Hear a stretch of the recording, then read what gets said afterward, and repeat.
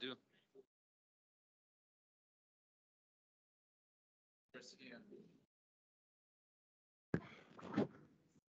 Good morning, everyone.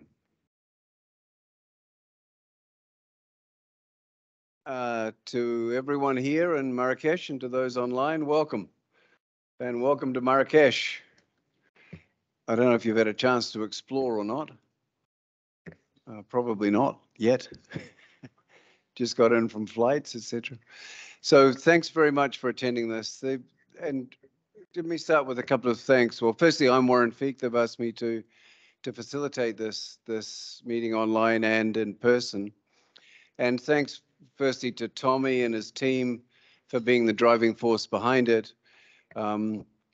Particular mention, I think, to Alizé, who unfortunately can't be here, who's Moroccan, has been supporting the whole process, and before her, Audrey, who's now with Vincent, of course. So Vincent's team. So there's been a group of people that have been doing this, and our thanks to them for all the energy, time, and skill that they've put into it. Just a reminder of the focus. Polio's learned a hell of a lot, particularly in polio and social change, behavior change, community engagement, communication for development. There is a lot that's been learned, and we felt this was an opportunity to distill some of this learning for two clear purposes. First is, it's not eradicated yet. I don't need to tell you that. And often the last bit of the eradication process is going to be the most difficult. So what have we learned that can help accelerate the eradication process? And secondly, as we're all part of a broader group of people engaged in international development, what have we learned in polio that could be of value to people working on other issues, gender, rights, climate change? I won't go through all the lists of issues, you'll be glad to know. So there are these two clear purposes to this event. We've asked each of the presenters, and you'll see them up here soon, to please keep to just 15 minutes, and have given them a kind of format to do that. And our thanks from the organizers for all of the presenters who put effort into keeping to that format in order that we can keep it to 15 minutes each, and we can maximize time for discussion and dialogue. I will try also, as I facilitate this, to interact with the people who are online. Feel free to prompt me if you're online and I'm not paying you attention, as well as the people who are obviously in the room. And just on questions, if you can keep them as short as possible when we come to them, that would be great, and address them to particular presenters. So thanks. I'll try to keep this train moving on its tracks. There's an awful lot to get through. For introductions, I don't think we'll do introductions for people in the room, but for those who are online, feel free to introduce yourselves, just so others know who's engaged in this. I wanted to now ask to open this and make some introductory remarks. Dr. Mozam from UNICEF New York and the Deputy Director of the polio team and polio eradication team in UNICEF New York. And Dr. Mozam, we would be honored if you would make some introductory remarks, please. Can I use this one? Yeah, you can, I think. Yes. Can I stand up and talk? Absolutely. That's what Tommy told me. And, in UNICEF, you listen what the SBCC colleagues tell you. Good morning. Assalamu alaikum. It's a privilege and honor for me to address this August gathering, in particular when we have around 27, 28 experts. And if somebody knows the least about SBCC, that's me. So in this case, it's a pleasure. But since I will not go through the written speech, I will just want to make some anecdotal comments from my experience. It has been 30 years I have been in public health. And my first job that I started was community-oriented development project. And I was a medical doctor. I was sent to a village. And the objective of that project was to listen to the community and design interventions. But I have a donor money that was given to design health programs. And community never talked about health as one of their problems. But I have to design a health program, but I have to listen to the community. The biggest task that I started my career to start with. But after 2 years, I was asked by BMGA, the British Medical Journal to write an article on community development project because that project became so famous. And that was my hands-on training on SBC, the social behavioral change. Although at that time we used to tell IEC, and then we went to C4D, and now it's in the era of SBC. These are the three terminology I have seen in my life. So I'm sure Vincent is going to explain that in one of the sessions today. But what I wanted to tell that over 30 years, what I have learned in Save the Children before, ICDDRB in Bangladesh, and then in UNICEF for 20 years, that 60% of all the health programs, the major content is SBC. It's the social and behavioral change, it's the communication, it's convincing the people, listening to them, and building trust. And that's what I tell the biggest challenge that I had in my life is to have the community trust. And I will come to the end of this polio program, which just last 2 years I'm in polio program. And the country that I have visited most is Pakistan. And the most difficult area, the hardcore refusals, the conversion, when I ask what is the thing that has changed their life, is that the community felt that they were heard. And this is the most difficult because it takes time, it takes energy, it takes continuous effort to get engaged, and you don't see visible results when other people will say how many children vaccinated or how many children has got the vaccines, how many doses. These are easy to show. But what changes happen in the community over time? And maybe all changes happen, but the last, they did not convert into a conversion on a coverage. That's something very difficult to achieve. And I think that's what I call the SBCC colleagues, the behavioral change communication experts, that they give their effort into the program. And I call this infusing life into the battle. That you don't see what artillery in a military is working. We only see the infantry, they are making the victory flags. But somebody else is also infusing the life in the battle. And that's the reason I think today's session is so important. Although it's around 52 people registered, we are already 30 here, but quality matters, not always the quantity. So that's what yesterday when I was campaigning at the registration to bring more people. But I think if this 30 or 40 we are here, we are convinced and committed, we take this message across, that will be actually the outcome and the achievement of this. Coming to polio and routine immunization, this is another battle. I have done 20 years of routine immunization, and now I'm doing last 2 years polio. When I was in routine immunization, I had always battled with polio that they're not giving us the time. And now when I'm in polio, I'm telling that since you didn't do your job well, we have to do polio, because why the routine immunization coverage is so low. And there I give one message that I learned, that polio has done communication so well that they are one of the stars in the world. And routine immunization has not done that so well. Although that one is tough, polio is a more or less vertical program. We have a big army to do it, but we need to take the lessons learned from polio and utilize into routine immunization, or else the gains in polio is not going to sustain. It will all taken away. And when we take the lessons, we take the failures and we take the success. We always tell people about the success, wonderfully what we have done. We don't tell what we did not do so well. I hope in today's deliberations we will get both. We also should tell what we did not do well, what we failed, because there is a small lesson in the very early childhood is failure is the pillar of success. We don't want to fail too much, but we had some failure that we should also document and tell to people. With that, I wanted to really thank you all for coming to this session and wish you all the best of luck and have a good day today. This is the beginning. Don't lose all your energy in today's session. You have 5 more days to go. Thank you very much. Thank you, Dr. Mozem. As you'll be aware, there's been a shift going on in UNICEF, and Dr. Mozem mentioned it, and a renaming of this field of work away from communication for development and on to social and behavior change. And we thought it was appropriate to have Vincent here to give us some orientation as to what that shift is, why it's taking place, and what the implications may be for your work. So Vincent, over to you. Hey, good morning, everyone.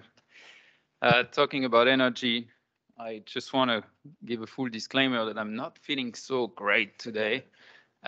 So I'm not contagious. I'm keeping the mask, but I'm just for everybody's reassurance. So if I don't communicate that much energy compared to what I usually do, please accept my apologies. Oh, I lost the presentation on the screen. Can I get it back? Thanks. Yeah, so as I'm going to try and explain that name change and hopefully, show that it's not a name change that we're talking about, but that the change of name embodies something. Thank you, it's back. The change of name embodies something that actually has to do with improving the quality of what we do. And we've been working at it pretty hard for the past 2-3 years. There are a few people here in the room like Julianne, who's been on my team helping with that shift as well. We've obviously learned lessons from polio. There are two limitations that we tried to address when we designed the shift. The first one is that I think we've been overly focusing on the individual level of change. We've been trying, basically, you see here mind and environment. We've been trying to get people to change by influencing their minds. We've been trying to change the people for a long time. We've been trying on increasing their awareness, changing their risk perception, changing their beliefs, making them fear the virus, making them understand things. When in reality, this is a very rational approach, and behavior are much more complex than that. When people make decisions, they don't only make decisions based on what they think, they make decisions based on their environment. So they make decisions based on what they have access to, what the people around them do, what their family wants them to do, how far a health center is, how easy a vaccine is to get. So we've seen that very clearly with immunization, for example. And we've studied the drivers of immunization. We're always asked to work on hesitancy, awareness, side effects, which are important. They definitely are. But when you really study the drivers of immunization, you see that a lot of people talk about how far away the health center is, how difficult it is to get the vaccine, that they have to work during vaccination hours, that maybe the service provider is not from the right ethnicity, from the right religion, that it costs money, so there are a lot of things that have to do with the environment and not necessarily people. We see the same in many areas of UNICEF. We work a lot on violence against children, violence against women. These violent behaviors, when we study them, they really don't necessarily have to do with knowledge or awareness of people that violence is bad or violence is good. They often have to do with how the external environment influences them, including the stress and the hardship and the financial struggles that they face that lead to behaviors that are more violent than they should. It also links with the social environment and the pressure that they receive about how people expect them to behave as a father, as a husband, as a man in a community. So that's the first limitation we try to address. The reason I'm mentioning that is that the way we try to influence the mind is communication. Right? Mostly by having this approach of we're going to try and change what people think, we have to communicate with them. And we do. But it's not enough. If we just do that, that's not enough. There are so many influences that come from the outside that we really do need to make sure that the entire environment, whether it is social, structural, cultural, in terms of access to services, is also aligned with what we say so that people can facilitate that change. The second limitation that we've tried to address is that we don't give enough of a role for communities to play in the decisions that affect their lives. In many cases, I'll take the example of the pandemic, for example. In the pandemic, we've seen measures that have been taken without consulting people that are not based on the reality of people, and so that they are very hard to put in place. So we've seen distancing measures for people who live in very overcrowded environments, where obviously maintaining the distance is not possible. We've seen services and vaccine put in place that were pretty difficult to access for the people. We've seen stay-at-home measures for those who need to get out to make the $1, $2, $3 they make a day to survive. So there is this issue of disconnect between the reality of people's life because they don't have a say in the design at the very initial stage of when we design policies, services, or products. The same could be said about the health sector more in general. We've seen in many places some community engagement being taken as a token, right? So the tokenism aspect, instead of having a real participation in designing the national policy, in designing at the local level where services are going to be delivered, how they're going to be delivered, who are they going to be delivered to, by who. We have a different approach that is a tick the box to community engagement. So these are the two limitations we've been trying to address in SBC. That's why we encapsulated that in the name. The two main pillars of this vision relate to that. It's community-led approach. So we are doubling down on engagement, on participation, on accountability mechanism, just to make sure, as I said, that policies, services, products are in line with the daily realities of communities, with their cultural background, with their needs, and with all of that. The second is social and behavioral science. More data, more insights, more analysis. And that helps us understand behaviors, understand why people do something or why they don't. Select the intervention, test the intervention, track the results. We've really not been good enough at that. And this is the key to programmatic decisions. We cannot be led by assumptions. We cannot be led by what we're used to be doing. We need to have a rational approach using the data, deciding what we do. At the end of the day, this is how we decide on investments, right? We have limited money. I mean, some would argue that polio has more money than others, but I would. I was in polio before, so I can. Still, nonetheless, we can't throw the money out of the window, right? So we have an account, and both of these things actually have to do with the accountability to the people we serve, right? In both cases, this is for us to do better. Quickly, what that means in terms of the programming territories. Communication is still absolutely central to what we do. This is our core tool. We've been doing it for a while. We sometimes need to do it better, but still communication remains at the core. Community engagement, obviously, with everything that I've said, you understand that there are certain standards to be applied to community engagement, right? I'm not talking about tokenism here. I'm talking about like real community participation. Applied social and behavioral sciences, I just discussed that. What I call here supply side SBC is what I mentioned before about us coming in earlier in the cycle to influence the way we work on these systems, how the sectoral system strengthening is happening. It has to happen with us. Demand is seen as a fix for poorly designed supply at the moment. People design a program, they design a sector, and then they come to us and they're like, oh, please build demand. That's not the way it should work. Like that's not, demand is built within the supply. Like if you open a restaurant and nobody comes in, you don't blame the customers, right? I mean, you need to work on what you have to offer, right? So that's what I call the supply side SBC. We are coming in a bit late. I hope it's not too small. I'll talk you through it anyway.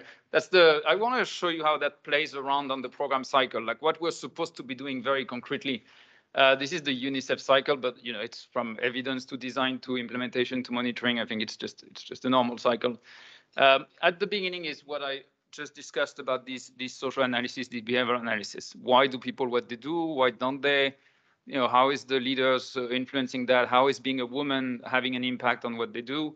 And this should lead. I never know where to point that thing. This should lead to defining the social and behavioral results. This is absolutely critical because if your results are just the prevalence of behaviors, that's not good enough. If your result is how many people get vaccinated or how many people slap their children or how many people wash their hands, you're missing the point. There are so many things that need to change before people do something else. So you're basically setting expectation at the level that doesn't allow you to open that black box in the middle. People might need social support, they might need more money, they might need more skills, they might need more awareness. And we set the results at the level that's way too high. It's because we don't unpack the behaviors, we don't understand them well enough. So once you unpack them, you can actually find these root causes, find these reasons, and set them as your results more than the prevalence. That's the basis for better coordination with sectors, by the way. That's also the basis for a better relationship with donors. You can set results that are easier to achieve with the time frame that we have in the planning cycle, in the funding cycles. All this evidence should be used for behaviorally informed design, of course. Behaviorally informed design is more than that. There's also a field of science that studies how people make decisions, right? About the influence of certain incentives, certain cognitive biases. We can apply that to what we do. But importantly, we can also do human-centered design. So we can do user journeys. We can work with the population that participates in our program. We can work with the communities. We need to involve them. And overall, I would say find community-led solutions. Like people know better than we do. They know what works in their context because they live there. That's their context. And actually, you can find similar communities where you have people who have already found solutions to the problems that you're trying to solve, right? So some people would call them positive deviants in certain contexts, but or early adopters, or you want to call them the way you want. There are solutions in communities, and people are better to design these solutions. What I want to say at this stage is that this entire left side of the cycle is where we really need to increase our influence. You know, so far we've been seen as people who come after all of that. We've been seen as people who come at the implementation stage to help with the implementation. Now, what we need to do is help with this entire part of the design. Then, of course, we still need to implement. Here you can see, I mean, engagement, mobilization, communication is what we own, right? That's what we are primarily accountable for. We've been doing that. We need to keep on doing that. That's our contribution to the interventions. The other ones that you see, system, policy, services, that's where people feel a bit more uncomfortable when I put that under the umbrella of SBC. But in that case, what that means is that everything that's to the left, all of this data, community engagement, just feed it into those who are in charge. We're not in charge of strengthening health systems. We're not in charge of designing health policies. You know, we're SBC people, but we have a wealth of evidence. We have, if we've done our job well, we have evidence, we have knowledge of communities, we have engagement mechanism that can help with accountability. Let's just feed that into that part of the programming just to try and help make it better. Experimenting and testing, we've been really bad at that. I've been really bad at that throughout my career. You know, we always are obsessed with designing for scale. I don't know why. It's always, you know, it's a UNICEF program as well as has to be big from the start. That's not the way it works. You know, usually it's fail small, fail early, fail rapidly. That's how good programs are designed. We are trying to do more of that now. Some people in the room are better than me at that, but collectively, I think we can definitely improve. And then throughout monitoring, there is the classic monitoring, but there is also obviously the hearing back from the people we're serving. Social listening has made tremendous improvement during the COVID pandemic. Let's not let that slip away. Like we've been investing so much in system, in understanding, in tracking, and that's beautiful. I'm not so sure that we've been fully, you know, walking it all the way to influencing how policies are made, you know, how the interagency mechanism operate, but the social listening mechanisms are way in place. And we've been doing better at feedback and accountability as well. I'm not sure that's going to interest you, actually. I just skip that. I wanted to say that, I mean, in a minute, we've been trying to implement that vision in UNICEF for a couple of years in a way that we've tried to make systemic. So, you know, we've worked on our strategic plan, we've worked on sectoral strategies, we've worked on new governance mechanisms. We have a new program guidance, sbcguidance.org, if you want to take a look. We have you know, community engagement in humanitarian action guidance. So we've done a lot of things. We have new job descriptions. So those who are interested, come to me. That's not specifically relevant to polio, but just understand that we've been trying to run a corporate change process so that our field of work and the hundreds of staff that we have with SBC in their titles actually are better equipped to deliver on the vision that I tried to explain before. Now, how is that relevant to polio? Why is it important? What does it mean? Well, polio is at the last mile, right? So what that means is that you have the hardest part of the job in front of you. Not that everything before wasn't hard. You know, I studied polio in DRC. It wasn't a piece of cake at the time. You know, polio in Nigeria, some of us were there. It wasn't a piece of cake either. But the last mile is the hardest, and that's when you need excellence the most. Like more than ever, you need program excellence. You need program quality. That's the only way you're gonna finish the job. Luckily, you're already ahead of the pack. I have to say, I've been exposed recently to some of the things done in the endemic countries. I was really impressed with the level of granularity of the community engagement. I was really impressed by the level of sophistication of the data that people are looking at. Yeah, I struggled to advise how to do better when I was presented to the programs because it's so much than we do in certain development programs in other contexts. I'm not so sure about the outbreaks, and I don't know them, so maybe you can do better in the outbreak countries. But in the endemic, you are clearly ahead of the pack. There's probably more to be done, but just to say, just fully recognize that. I think the polio strategy is also already fully aligned with the vision that I designed. You know, it's not about communicating with people to influencing them right now. it's about influencing the drivers of vaccine acceptance, whatever they are, whatever it costs, right? I mean, people need to accept that vaccine so that the virus is eradicated. And for that, as I said, you need better social data, you need behavioral data, you need better tracking and analysis. You need to be more open to solutions that this data is pointing you to, even if the solution is not in the realm of the things that you're used to do on a daily basis, as you know, in the way we've been operating so far.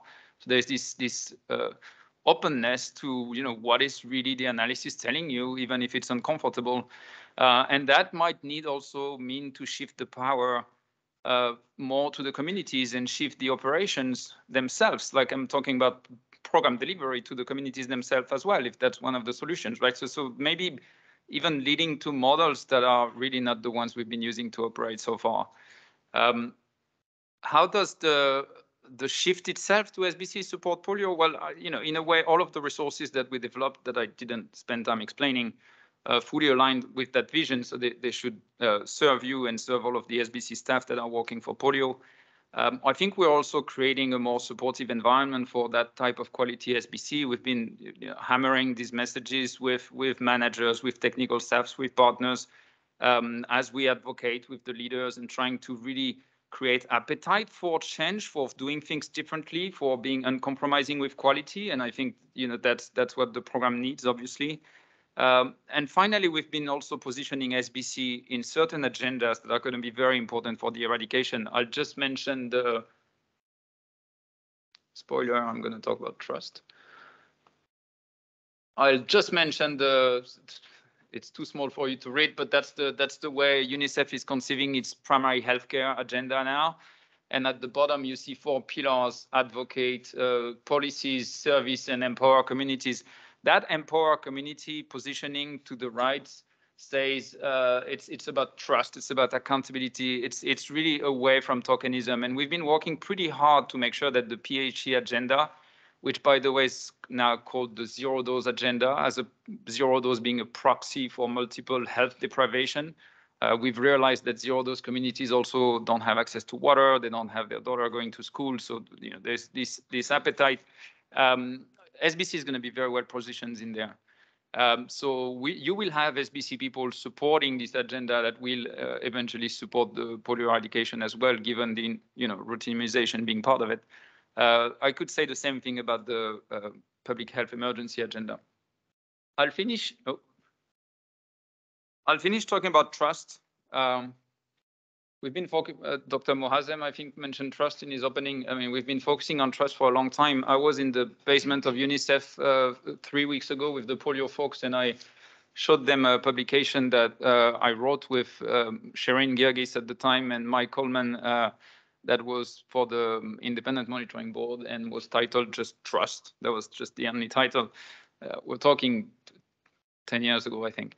I think it's more relevant than ever. I've told them that I would argue that trust is the most valuable currency that we have right now in development and humanitarian industry. It's going to make or break, and in the political space in general, and in the social space in general, it's going to make or break anything we're trying to do. I think the pandemic has shed some light on that very clearly, and I'm going to just mention a few things. The Global Preparedness Monitoring Board, as early as July 2020, the GPMB put out that report, you know, focusing on trust and saying that trust would be key in the pandemic. And then we started seeing the high-level, high-credibility scientific publications coming in early in 2021. That's Nature Medicine, already saying that where social trust is low, COVID behaviors are rejected. And that was linked to how much government were seen to be trustworthy. That's very early in the pandemic. Just a few months later in PubMed, again, that government trust was significantly associated with health and pro-social behavior. So, you know, mask and vaccination and all of that. And that government trust was, you know, organization, fairness, clarity of the communication. And it kept on going. The most important one was February this year, the Lancet published that mind-blowing study in 177 countries where they eventually concluded that the #1 predictor of transmission was trust. Like they looked at multiple variables related to health capacity preparedness, and they concluded that the trust, both the trust in the government and the horizontal trust in society, was the most closely associated with the how intense the transmission was in a country. Just let that sink in for a minute, in terms of what that means for our operations and for what we need to do for preparedness. You can take a look at this study in the Lancet.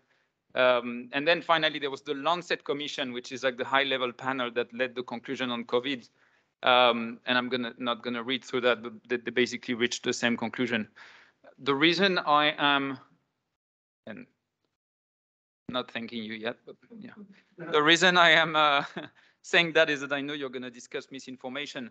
Don't lose track of the root causes of misinformation. I mean, tactical solutions for tracking, preventing, managing rumors are great and they're important. But misinformation is often just a symptom of systems that have failed to support or deliver particular groups of people. That's the way it is. So we need to deal with these symptoms because they are part of the daily operation. But let's not focus that this misinformation absolutely roots in mistrust.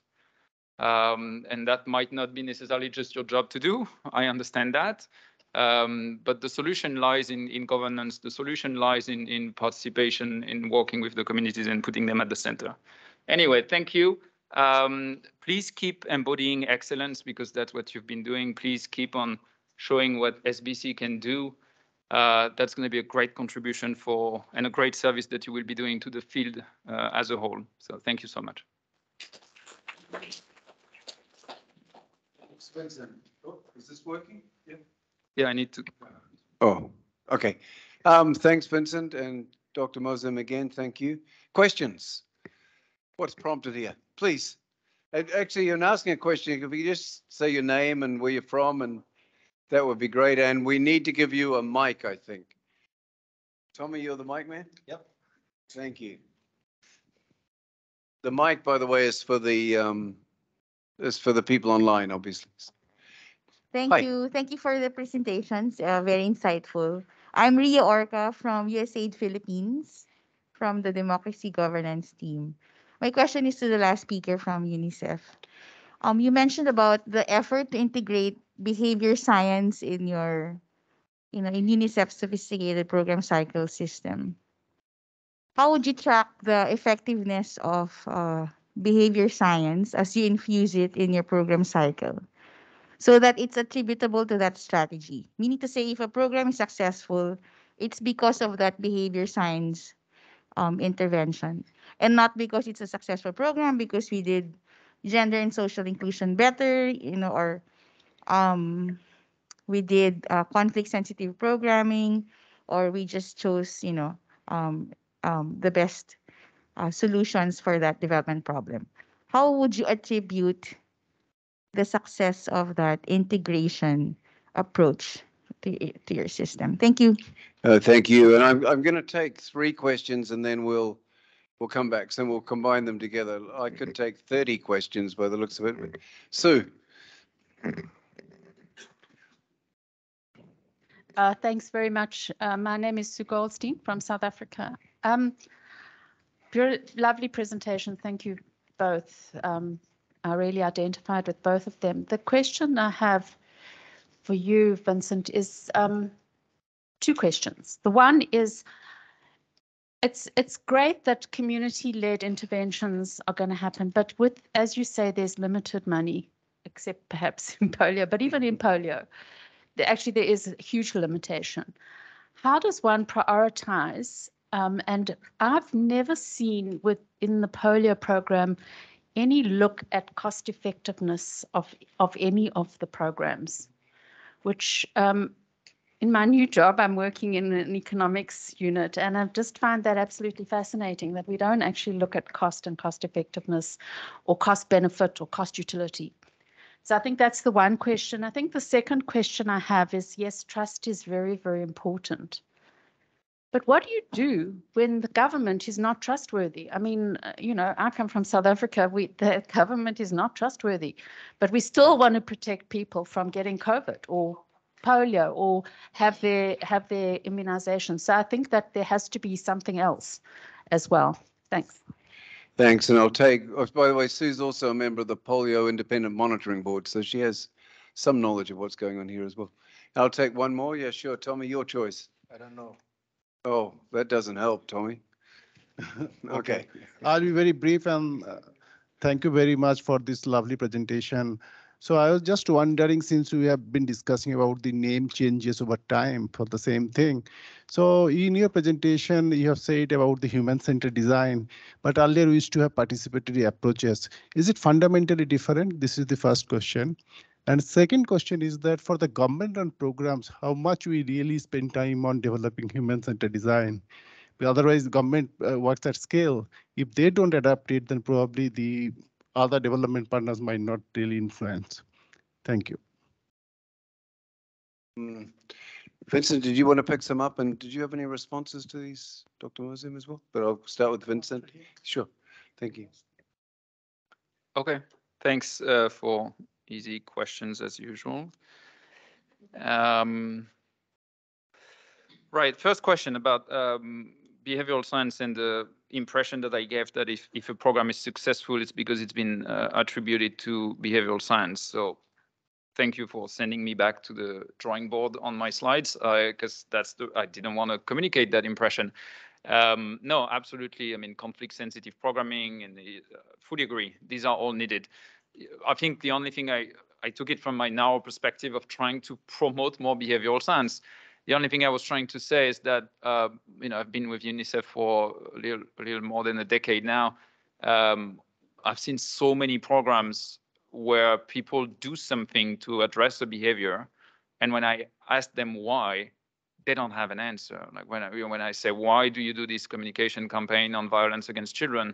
They're like, well, because, to make people aware that it's bad. And I'm like, are they not aware? And they don't know. And the reason I'm saying that is because I'm also often very surprised when we do some good quality formative research. And we've done a lot these days. We've done good ones on sexual violence in Senegal recently. We've done good ones on child marriage in Ethiopia. The reasons that come up to explain, when people explain themselves or trying to explain what they're doing, are not the ones we predict. Like we don't. So I wasn't trying to make behavioral analysis the sole condition for quality programs, but we need to do a lot more of it for sure. Like, I mean, I've seen investment, again, just a decade. Some of you have been in programs for longer than that. I've seen investment decisions made on the basis of nothing. We can get lucky, but we can also try and think a bit better about what we do, especially when we rerun the same thing every year for 1 year, 2 year, 5 year, 10 years, 15 years, and that we see the prevalence of a behavior or the incidence of a negative behavior that's not moving at all. So sorry if I misrepresented that, and I'll try to do better. It's a shame because I'm going to reuse the same slide in like 1 hour. So it's just, I don't know if I have time to do that in the bathroom quickly. So we have limited money. Yeah. How do we prioritize with limited money? I think what I was trying to say here is not that we need more money to do what I'm suggesting to do. I think we already invest quite a lot of money in stuff that are not proven to have an effect. Maybe there is a little initial increment of money for a bit more research, a bit more new thinking, new design. But the money for programs is already there. I mean, including in polio. I don't know how many campaigns you keep on running in countries every year. Back in the days when I was one. No, I don't know. I had to add your But when I was working on polio in Afghanistan, sometimes I was amazed to see we would run 14, 15 rounds in Kandahar between the mop-ups and the needs and the it's not that the money wasn't there for activities. I think and I'm not saying I had any solution for polio in Afghanistan. I didn't. So taking it out of polio, the money, including for the child protection, for example, completely different for health. We have significant money coming for the FGM program, the child marriage program, the gender program from the European Union. The money is there. I think it's more about trying to redirect the money towards something, trying something a bit different. It is true that cost effectiveness is terrible. We don't have the data. I don't have the data. We worked with Warren and Chris and people from the community recently on trying to do an evidence impact mapping for SBC. And those who will get the bag, you will get a little deck of cards like this. That's one of the results where we try to identify what has really proven to have a solid statistical impact in terms of SBC practices. And we found quite a lot. I mean, there's a wealth of things that have worked pretty amazingly. None of it has a price tag. Like, and we've discussed that there is no study about how much impact and quality costs. And interestingly, I guess that's what high-level people ask, because I met with our executive director like 2 months ago, and she asked me, does it work? And I say, yeah, it does. It does. I can show you example in health, in education, in child protection, in anything that it does. And she's like, do we know how much it costs? And I was like, well, we don't. No, we really don't. But I do need more money. What do we do when governments are not trustworthy? I don't know. I mean, trust is a perception, so they might not be trustworthy, but perceived as trustworthy. But I mean, the bottom line is that communities trust themselves. So maybe at the end of the day, that's the level where we need to go. I don't know. I know this. I know how it is difficult in places. If I'm not wrong, in Pakistan, it's more than not being trustworthy, is being perceived in certain parts as being the enemy. Again, not being in Pakistan, but that's what I hear from the colleagues. So it's a bit extreme. How is that fundamentally different? What I would let me start by saying something provocative. The way C4D was explained to me 12 years ago when I first joined UNICEF on my induction is not fundamentally different, but that's not the way we implemented it. When I first joined UNICEF, Raphael, was it Raphael? Was it someone? I can't remember. Someone explained to me putting communities at the center. Communication is not one-way communication. It's it's really two-way communication. We need to be innovative and all of that. That's not the way I've seen that C4D operate in many cases. Some of us have done that, but I think we've been cornered. In my perception is that we've been cornered by the fact that we have been perceived as communication means something in UNICEF, and that's not what I just described. For the sectoral colleagues, at least, that's not what they understand. We've been cornered in doing IEC materials for a long time, for a very long time. And we've been asked to come at the last minute at the implementation stage, as I said, for a very long time. People wouldn't come for us to work early in the cycle. So, this paradigm shift is also trying to make a clean slate and try and reposition ourselves in providing, yes, partly what we were supposed to be doing before, partly a bit more than that as well. There are elements of the new toolbox that are not necessarily communication related. I think that's it for the question. Yeah. Dr. Mosen. Thank you very much.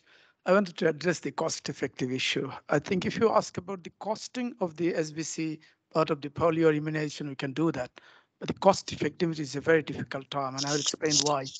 Because I think one of the agenda the UNICEF pursues is the rights of the child and to reach every child. Now, reaching that last child is very, very expensive. If it is in the hard-to-reach areas, if it is in the hardcore refusal, it was only 30,000 children in Karachi that we were struggling the whole polio reservoir. And if we have spent $1 million even, it's not even expensive, because that's where the $1 billion polio program was stuck with. So for us,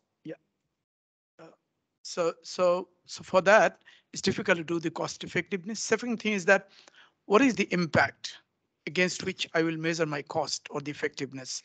I see in the SBC a lot of things fall on the, like if I have gone 10 visits to a community and I could not convince the person to get the immunization coverage or the polio drops, now the outcome is still he's not covered.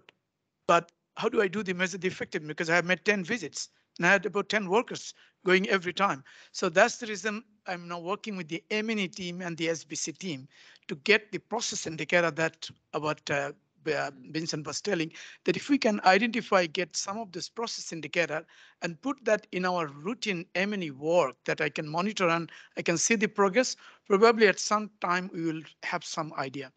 The other challenge I would say in polio, we never had a short of funding until last year. This is the first year when we had less money. So probably polio was not looking at cost-effective interventions. They were just spending money where everybody wanted. But now we are going there. So Pakistan is starting with looking at the community-based vaccination strategy. That's considered to be very expensive.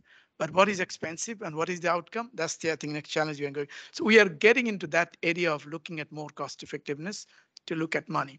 But I look at the cost effectiveness in another way. In Iraq, we were getting money for SBC for polio SIA, but we were not having serious polio there. So I was using polio SIA money for the routine immunization, all SBC that I have to do. And I consider that as a very effective way if you have innovative way of spending your money. So that's, I would say, it's very difficult to answer, but I think we are conscious of that because continuously we are being reminded to make the best use of the money we have.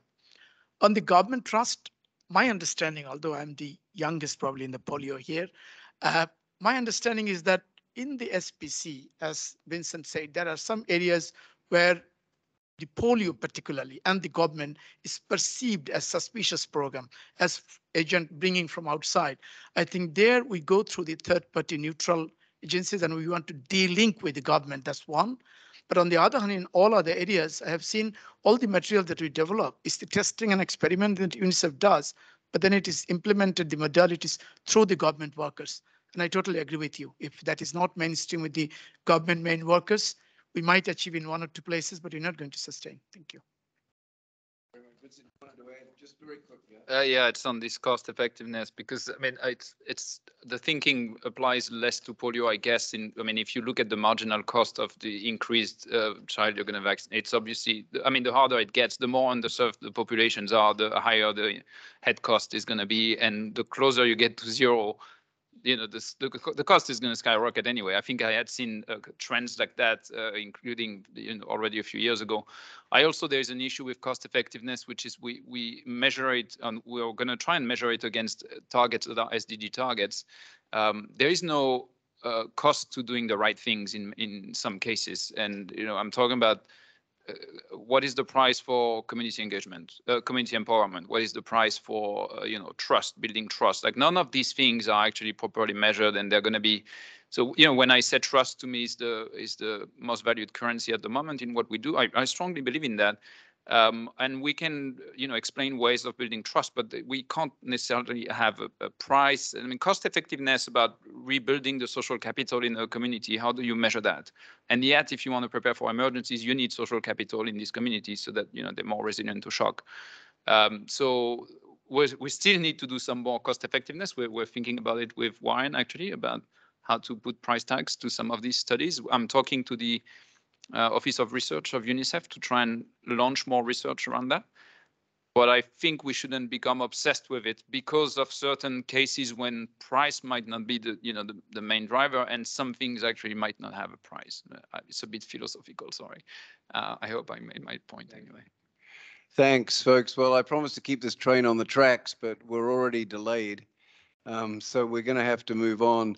I want to thank Vincent and Dr. Mozem very much for those introductory remarks. We've set an outstanding context for some of the work that will be described in the future in this event and some of the issues that we will deal with. I'm sure, like you, I mean, I've got 10 questions for both of them running through my head, but I'm sure you can grab them at lunch or whatever and have that discussion. So thank you very much to the two of you. And if you don't mind leaving up here, and I can invite Adnan, Deepa, sorry, my apologies. Jahan, Caton, and Ross to join us up here, please.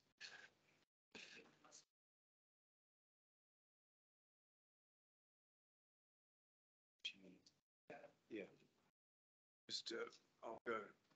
Thanks. I'll sneak over here so the three of you can have it.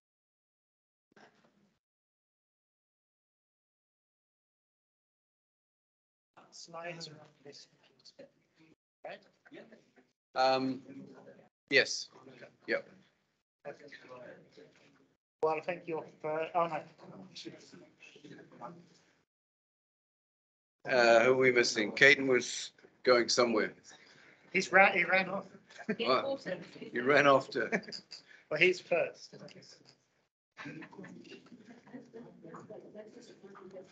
Is this one working?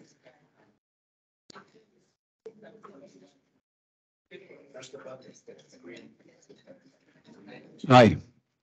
Caden ran off with us. I don't know where he went. Caden, come back and join us. Please have a seat. Yes. One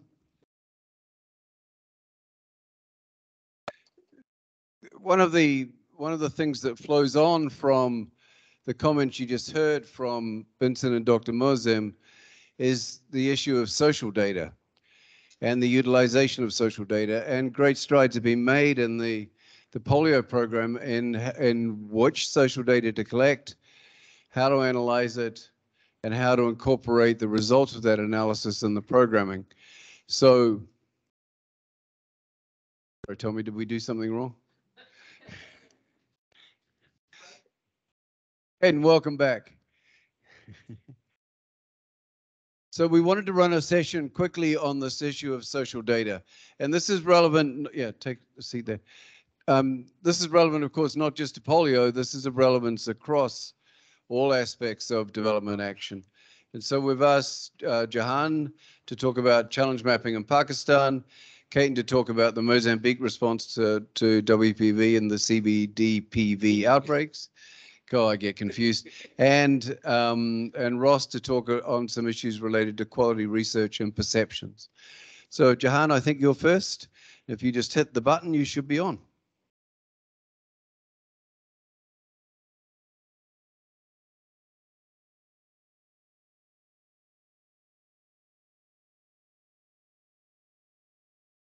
Specialist from Karachi.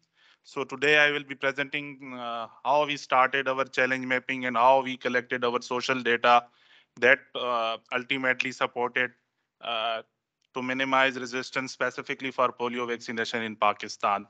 So this is the process of how we are collecting the challenge mapping. Though like previously Vincent and Mozam also described that we have a lot of campaigns since last 24 years in Pakistan. We are still endemic for polio. We have still cases in South KP, and for sure due to frequent movement in between Pakistan and Afghanistan, we can still say that Karachi is a big threat where population movement for international as well. So that virus can still transfer to other areas as well.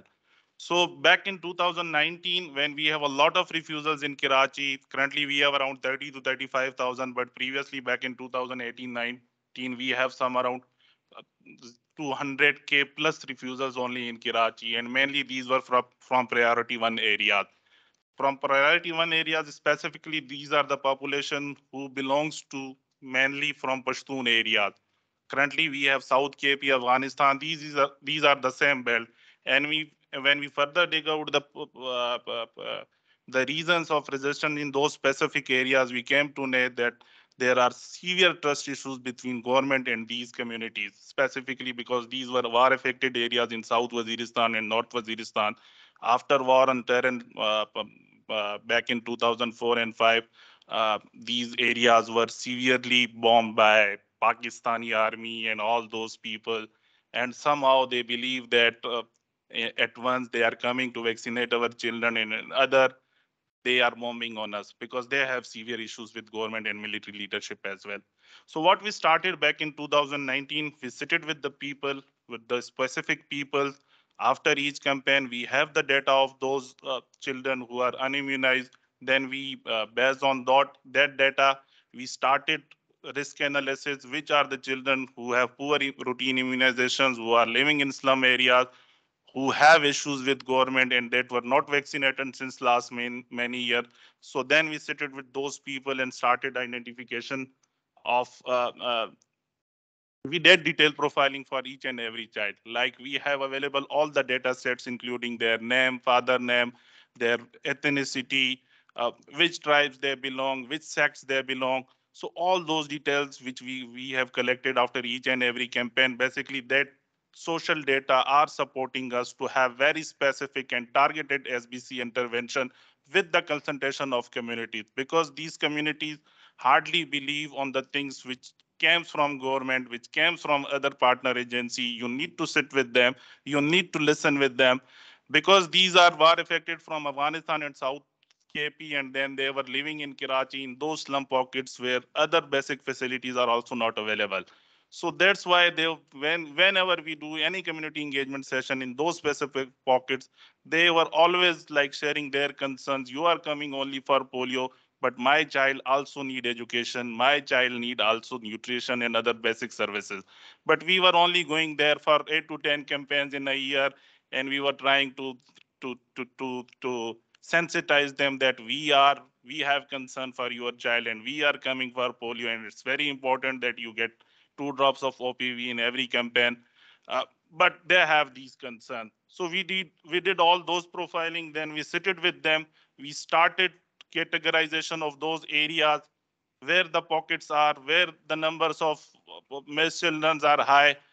Then we further desegregated into tribes, sub-tribes, and then sect. Then we started identification their real opinion leaders. Who are they? Where from they? What are their concerns? Then we sitted with them. Basically, that was that was the time when they share their concern, that what are the issues we have around vaccination. It's not only vaccination. We get some information for vaccination as well, but they also also share other ground challenges as well. What are the other ISD services they need? Not working. So we did detail deep dive into those challenges, and then we started co-created solution with them. We give more ownership to them. We started getting people from their own community who has to work in their specific areas. All those vaccinators, all those social mobilizer, we got from the same community. And then we provided, with the support of other health sections and nutrition section, we started some of the ISD services in Gujro 4 and at the Heart Town. And then somehow we started getting trust of those people. They were sharing their real concerns with us, and then they were sharing how we can minimize those resistance. Along with communities, we started mapping challenges current, and then we started how we can have some solution for some of the important areas where we can minimize the resistance for polio vaccination. And then we give more ownership to the community and start tracking all the activities with the support of those people. We have segregated all those areas, like where we have more than 100 refusals in a specific area. We targeted firstly those areas where we have high number of refusal, and then we have started those where we have 70 to 100 refusals and 40 to 50 refusals. The slide where we can see that we get all those details, information, all those social data we have available, like their lingual set certification, their religious, who are them. In Pashtuns, we can specifically, like in Pashtun, in Pakistan, there are 3 different blocks.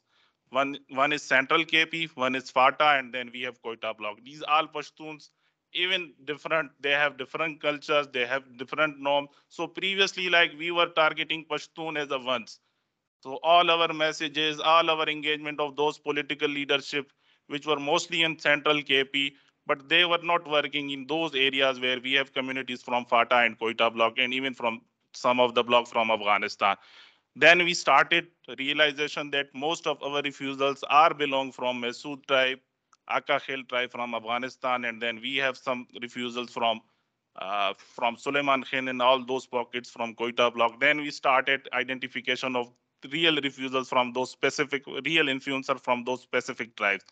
Then when we started engaging those tribal leaders, those religious leaders which belong from their sect, those doctors which mostly they believe, those health, those faith healers which they believe, then we started getting some of the results in those specific areas.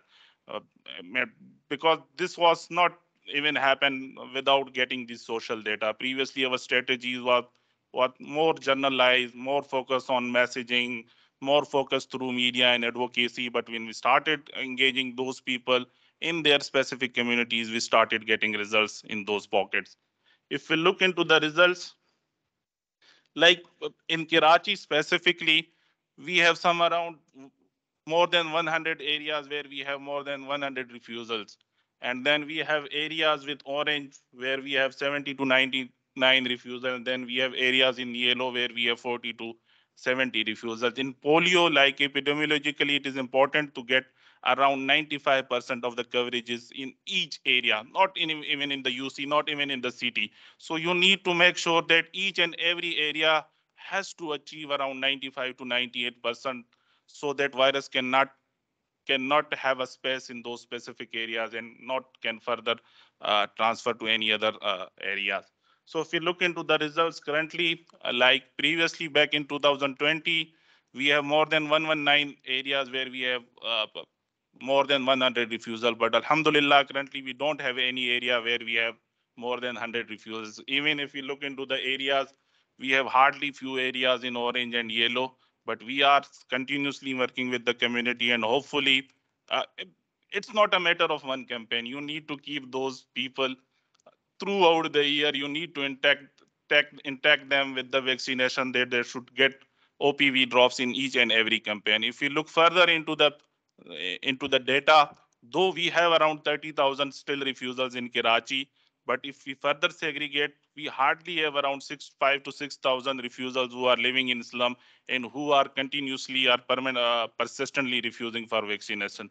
Otherwise, somehow in one or two campaigns, some of them are vaccinating and remaining them are excusing that you just came 20 to 30 days before and you are coming again and again. So that's the issue. Like in Pakistan, we are continuously facing. But with the support of ISD services, with the support of additional services provided by the UNICEF, BMGF, and those integrated messages, along with ECD, uh, is supporting polio to changing their mind for vaccination. So these are some of the key learnings, like community-driven SBC intervention for sure will work in every area. We have declined around 70% of the refusal in those specific areas. Currently in Karachi, we are since 14 months have no virus, despite that we have frequent movement from South KP, Afghanistan. We got the virus in August 2022. But again, we did a very good case response in those specific pockets with the support of community leaders. And currently in Karachi, we don't have any virus. Currently, only one endemic zone, that is South KP, but they have like other issues, security, access issues. And like we were discussing with Mozam, the same thing, we need to engage those communities on the same pattern because they have severe issues with government. Means with the support of government, we can't move in those specific areas. But if we engage their specific tribal leaders, their real religious leaders, for sure we can get access in those areas as well. Because in Karachi, even these Super 8 Iris Union Councils, they have the same structure in Karachi as well. Like we have Taliban hideouts, they have the same population in those areas. But for sure, when we started engaging with communities, we got the female from those specific areas, from Mesud, from Akakhel.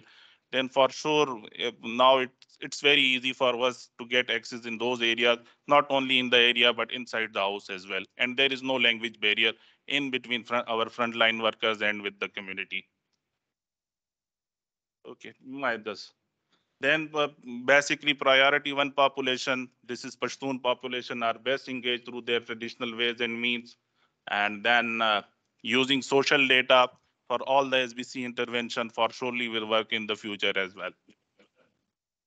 Again, a systematic approach for collection of data. It's very important to have real-time data because in some of the areas still we are struggling to get actual data around refusals. Uh, Without specific data, we cannot have a specific SBC intervention. And without engaging specific community or specific community opinion leaders, we will not get that specific results. So all the messaging, all the media advocacy, all the engagement with the community should be based on some specific social data.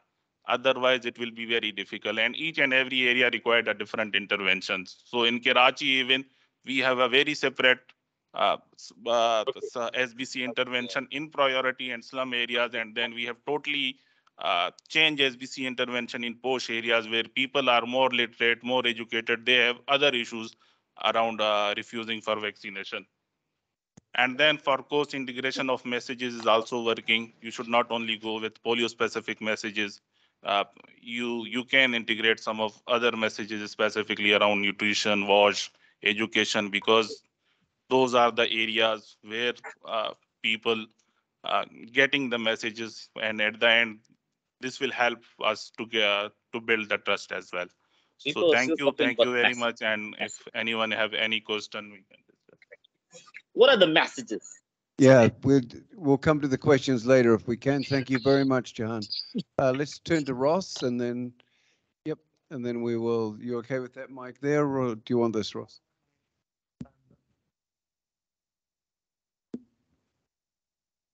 Yeah. Can I have my? Yeah. No, no. Well, It doesn't matter. It's fine. Go. let's see which slides come up.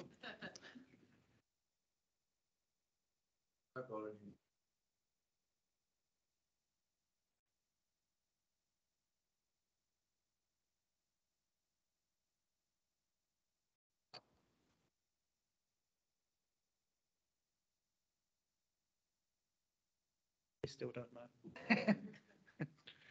We all have the same. Okay, it's you. Okay. Who's up? Okay. It's me. Great. Thank you. I'll stand here and no, I think I'll stand here and speak. I need to see the slides. So I'll share the experience. I'm Ketan from Mozambique office in UNICEF. And I'm going to share some experience of the recent experience we had, or about programming we had around polio.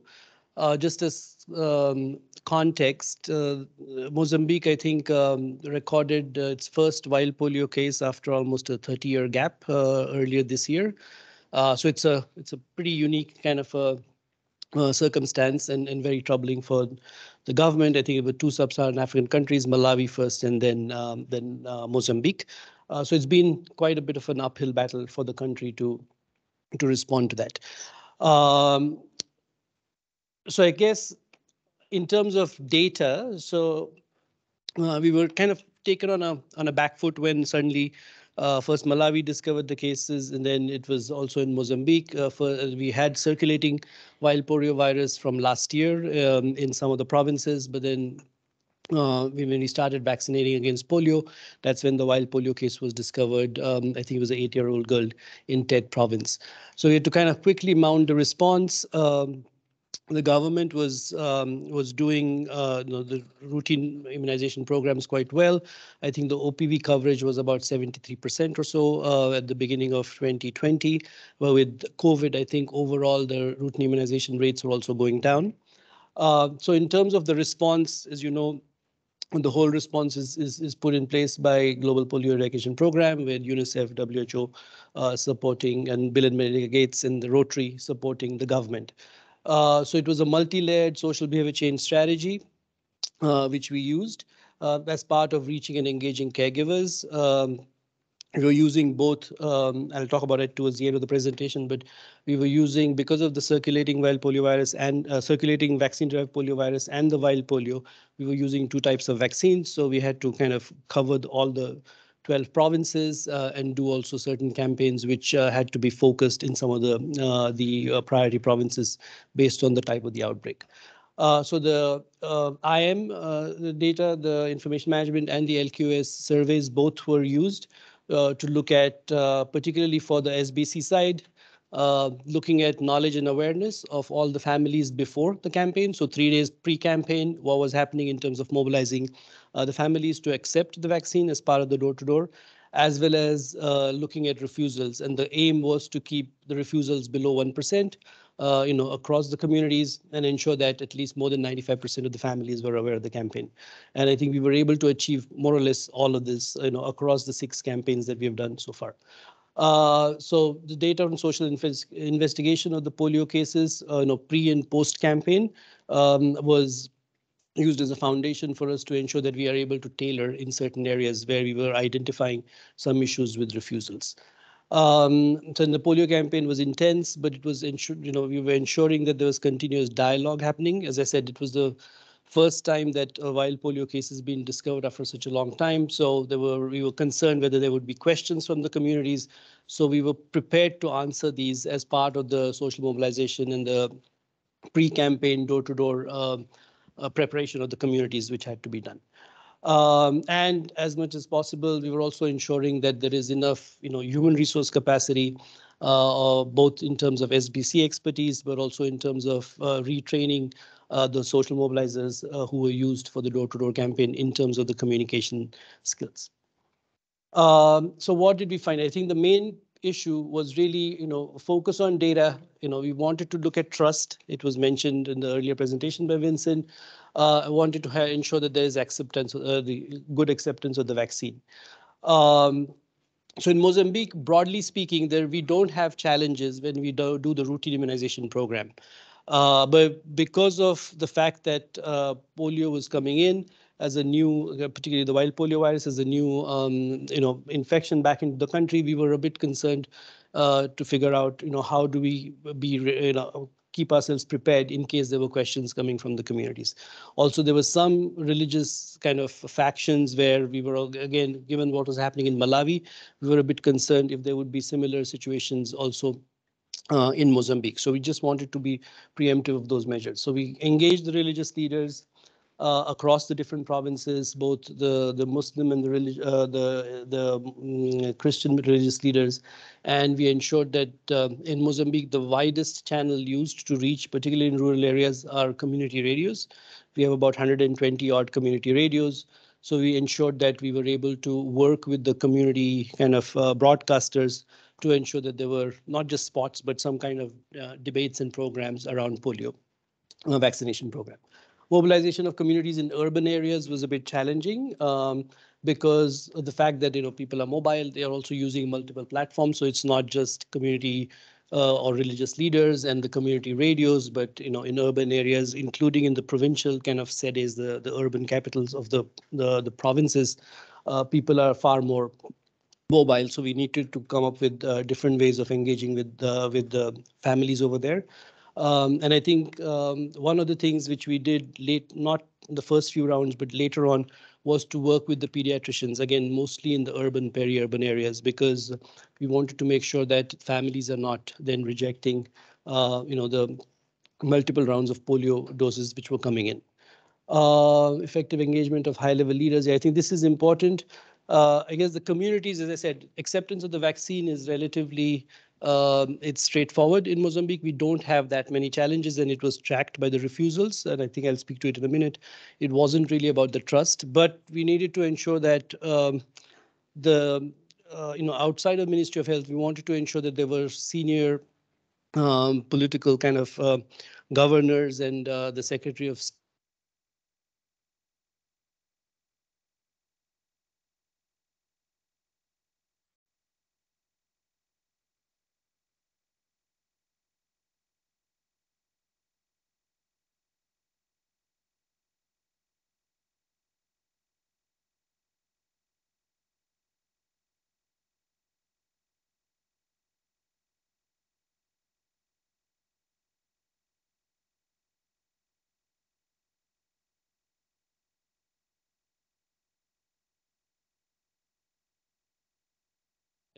the refusals were not because of any challenges with regards to accepting the vaccine. It was because the family was not home, or it was not that the family was actually rejecting the vaccine once again.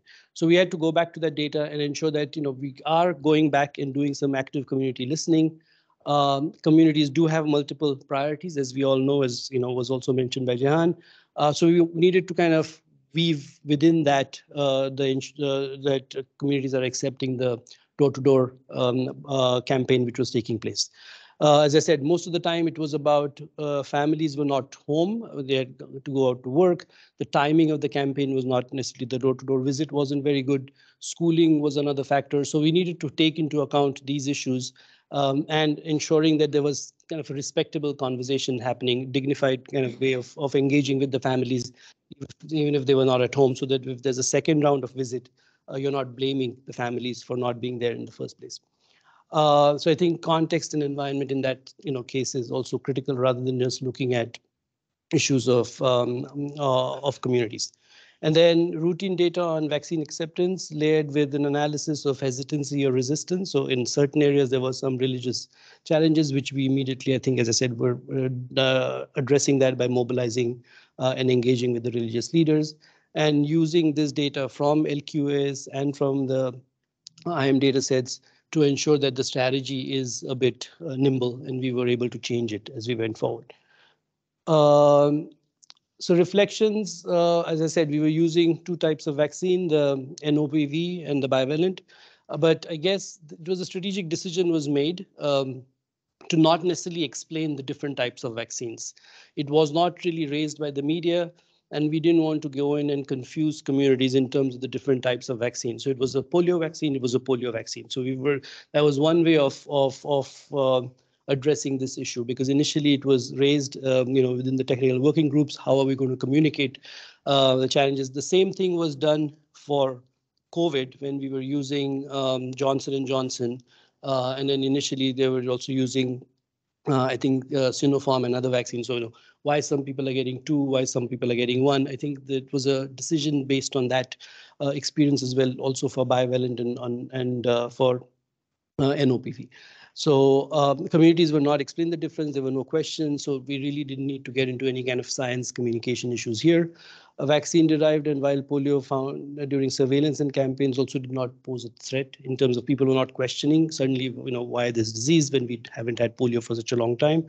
And I think this experience has helped us essentially uncover the gaps in routine immunization. The 0-dose cases, I think for one of the main things that has come out of the polio experience is the fact that the denominator was essentially wrong. So the routine immunization coverage is about 91% in 2020, I think, and it's dropped down to about 67% now. So it's one of the steepest drops post-pandemic, I think, after Myanmar, if I'm not wrong. But the main issue is also with regards to the denominator. And I think it's because the census, which is used from 2017, is not accurate. So essentially, the number of doses of vaccines that we have in the country are less than the number of eligible children. So this is what was identified during the polio campaign. And that's being used, I think, right now to make sure that we are able to address that issue. Because many times when we do exit interviews at health facilities, there is the complaint is that the mothers are bringing the kids, but there is no vaccine, or the health worker is not necessarily aware that the vaccine is there.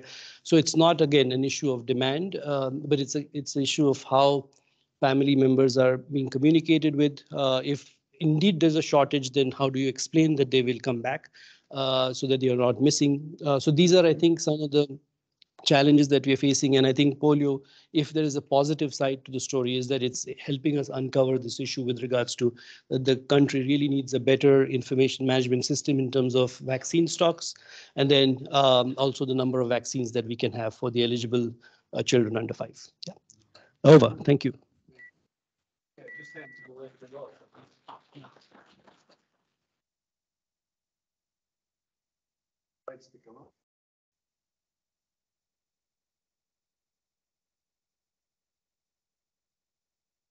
All right, while we're waiting, icebreaker, everybody jump up. That's right, we have lunch soon. Lunch is the icebreaker. So I'm just looking at my phone so I can set a timer. I'm not going to dance, no. So just to check, who is in this room who's not working on polio full time? If you could put your hand up. Full time, okay. So there's quite a lot of people who aren't really part of the polio world. Is anyone from Cameroon or from Ethiopia or has lived in either of those places? No, no one. Usually there's somebody who's worked in Ethiopia. Everyone seems to go there. I don't, yeah.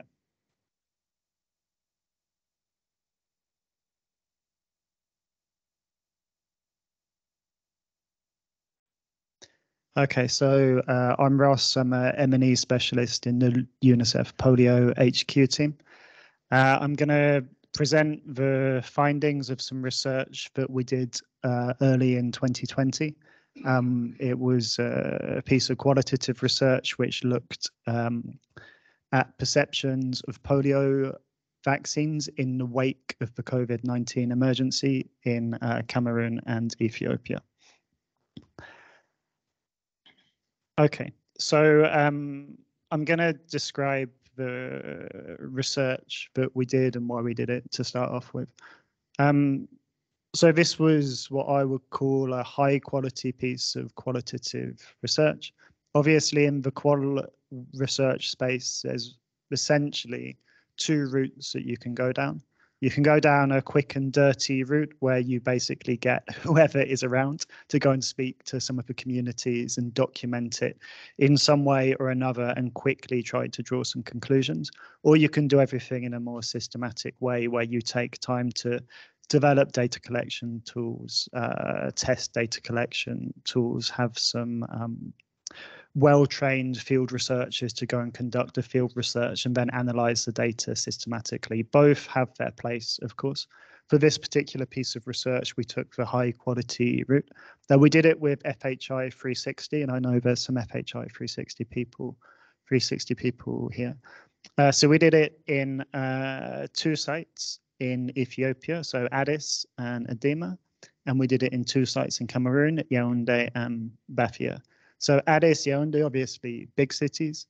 Adema and Bafia are kind of peri-urban areas, sort of more like large or small towns. The reason that we did that is because we thought the stuff that we were looking at was going to be different in big urban areas as opposed to smaller urban areas. And we thought that was probably going to be due to the level of smartphone penetration. Interestingly, that assumption was totally incorrect, and everybody seems to have internet access everywhere. So clearly need to update our priors. The reason that we did this work was essentially to understand, look, we have polio outbreak responses, or had polio outbreak responses in both of these countries. In both Ethiopia and Cameroon, we have polio outbreaks, or we had at the time of the research. So we're doing house-to-house campaigns to try to stop those outbreaks in their tracks.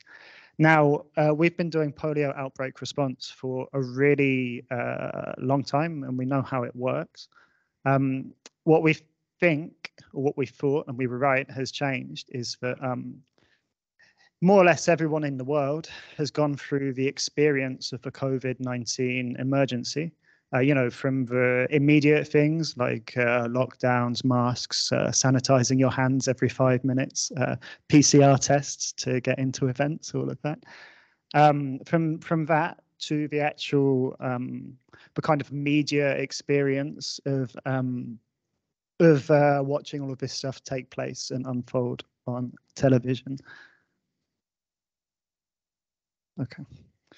And we thought that as COVID-19 vaccines were being rolled out, we thought that all of this together. It's a ghost. Yashu, जरा wall खोल के आना. Yeah, can we mute them? Yeah. Okay, let's just plow on with it regardless. So we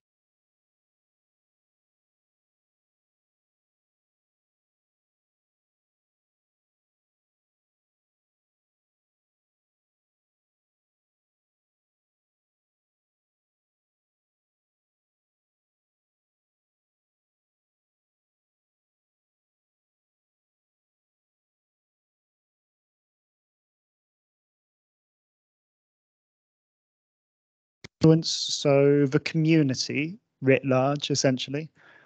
And the purpose of doing this was to help us understand, okay, so this isn't representative of the whole world, and it's not representative of the whole of Africa, but it gives us a pretty good idea about how this has played out in 2 countries, and we can try to generalize some lessons from that, and that will help us strengthen our SBC strategies around polio outbreak response.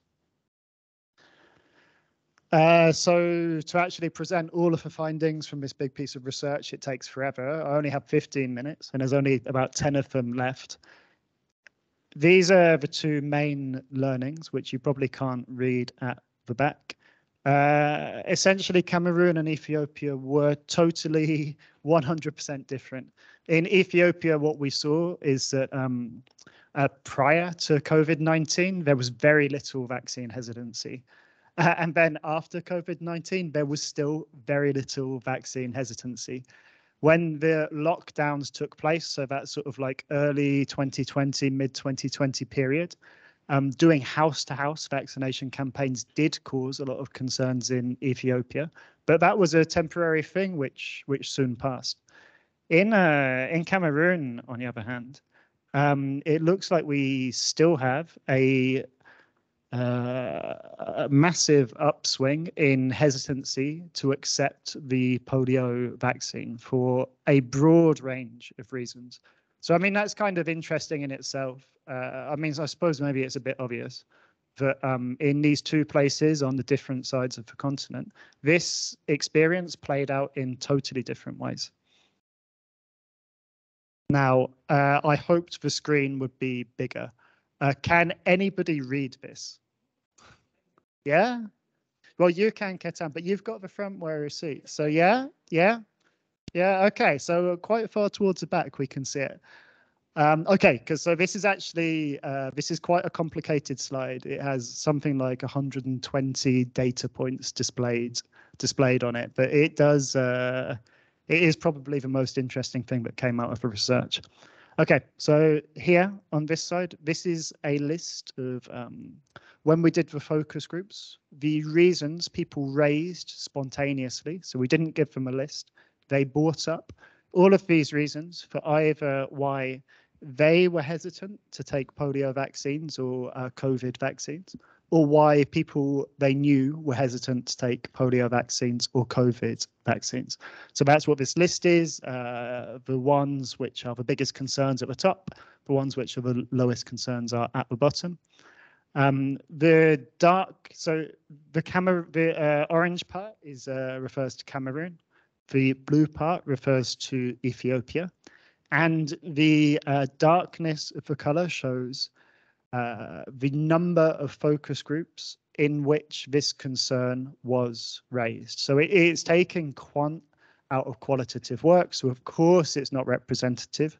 That's not the point. That's not why we did this. We weren't trying to get numbers, but it does tell you something about how in these areas, at least among the people we spoke to, how broad these concerns are. The column on the left here, this refers to, this is what people are concerned about with regard to OPV. This one on the right is about COVID vaccines, and then the same Ethiopia, blah, blah, blah. And the green tick refers to beliefs that people had themselves.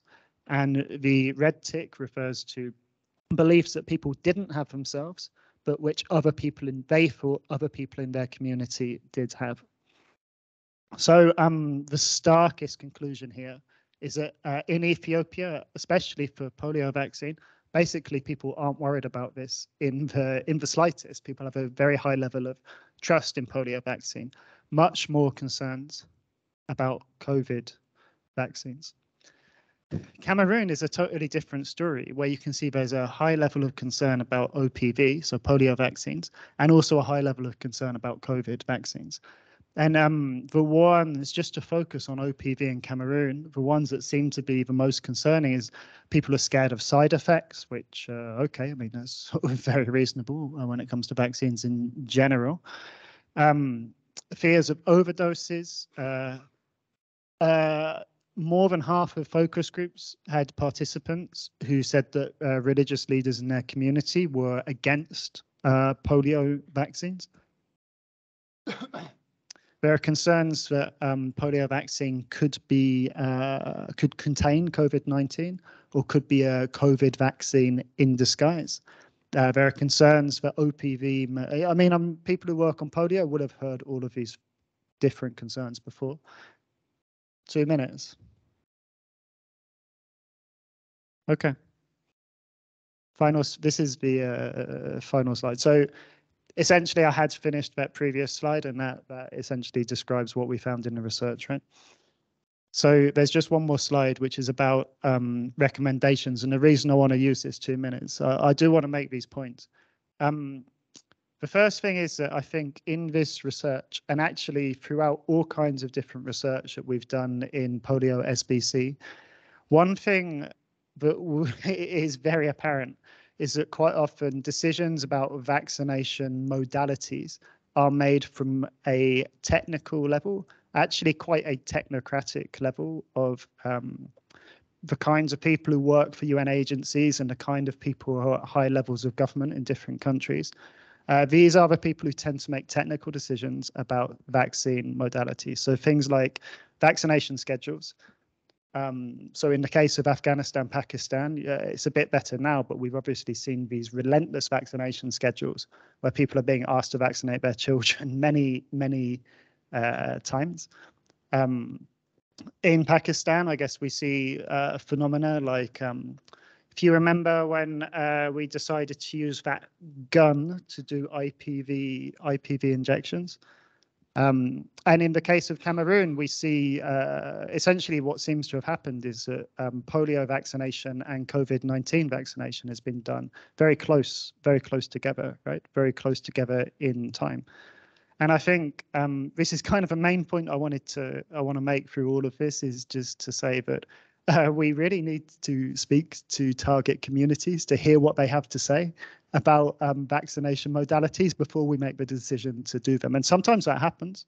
So for NOPV introduction, I think Katan, you raised that we decided not to communicate in Mozambique about the change in what vaccine we were using. And that actually partly comes out of a different piece of research that we did a couple of years ago, where prior to introducing this new version of OPV, we asked communities what they thought about it. And they basically said, well, maybe you shouldn't tell everybody very much about it, right? Because it's very confusing.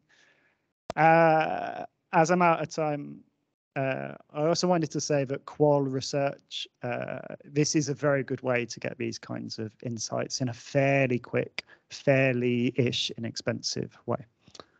So that's it. Thank you.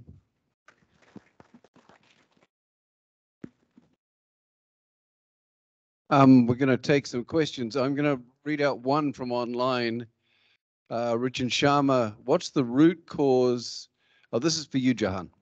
What's the root cause of the refusals of those 5,000 to 6,000 slum dweller families, and what has been done so far to directly engage them? So let's do the same process as last time, and any other people with questions? And yes, down the back, right next to Tommy with the mic.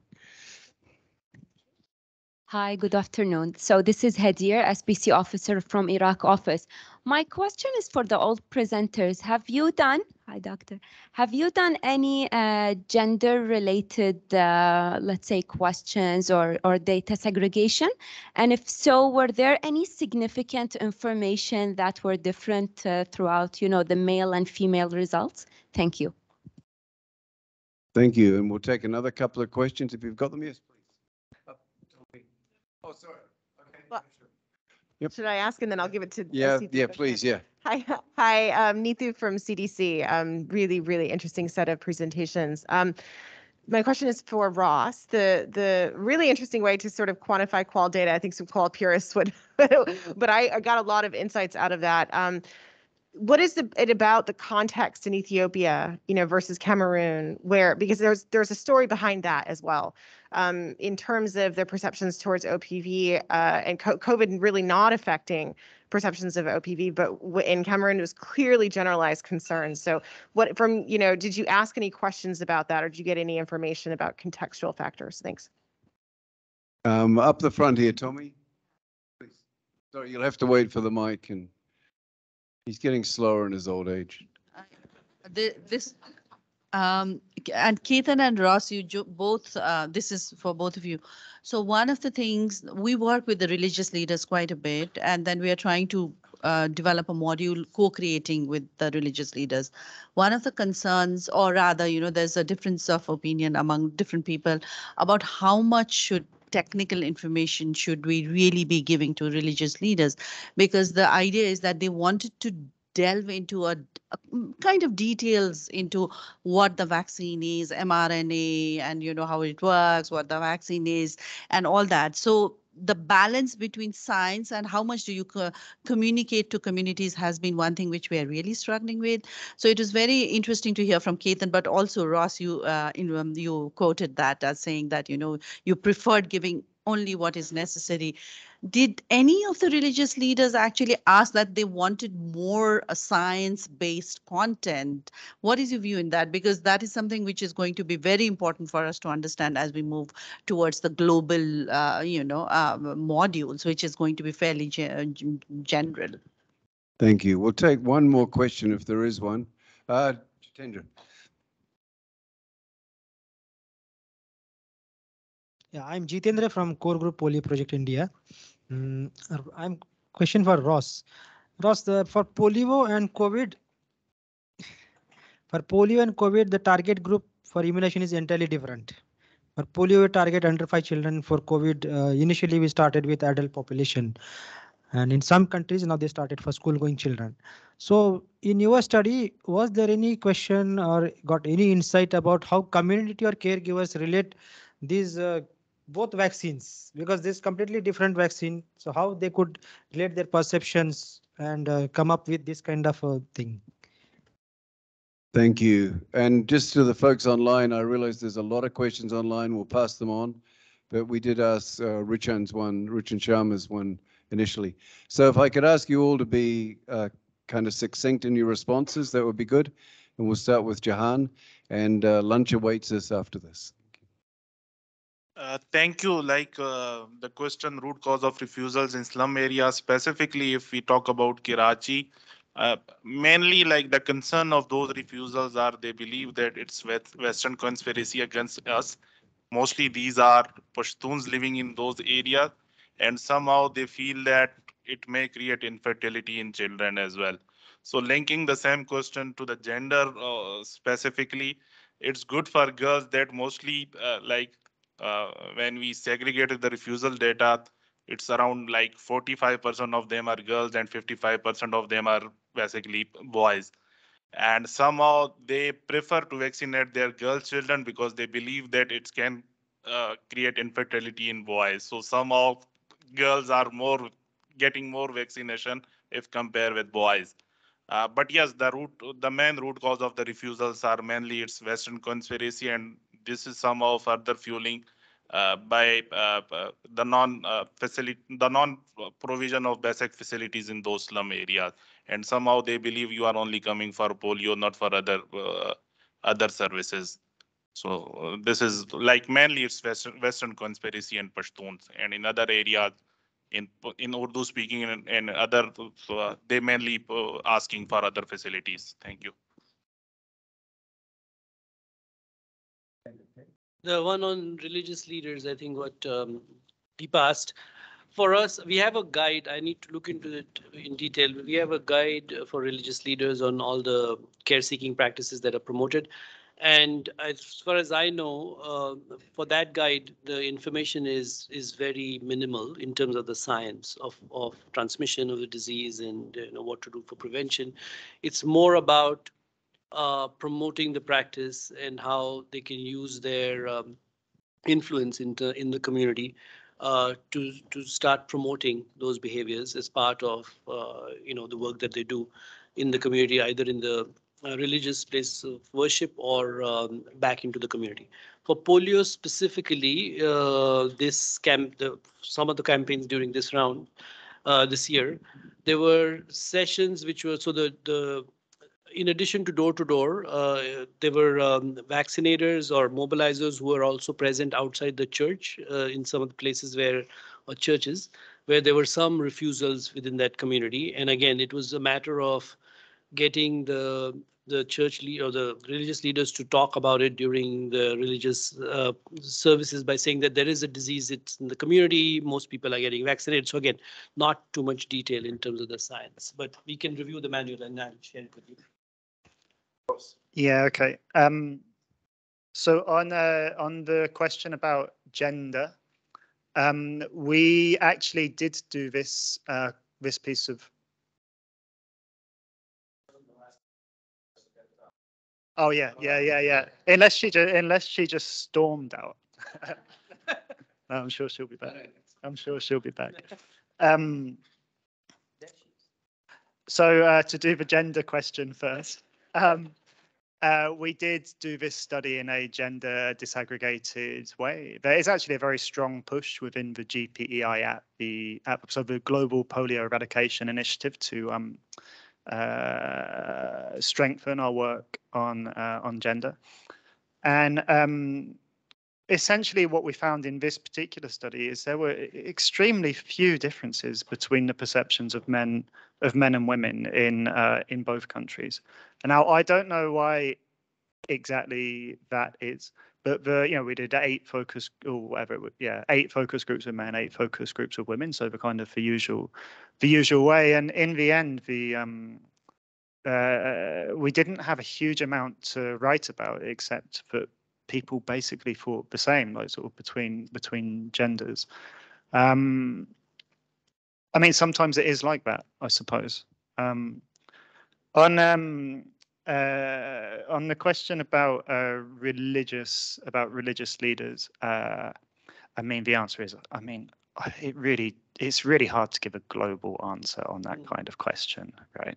I mean, it's super contextual. My because I spent 4 years doing sort of political research in Afghanistan before I came to UNICEF. My head jumps to religious leaders in Afghanistan, and the minute you know the first thing about that, it's like, wow, man, this is it's a very complicated thing, and it requires an approach which is suited to the context of Afghanistan in that example. And sort of put more broadly, I don't know. Like, I don't know if I could say, right, it's for colleagues in those countries to try to get to grips with that complex phenomenon. And it probably just depends on the individual situation. I'm sure that's old news to you, right?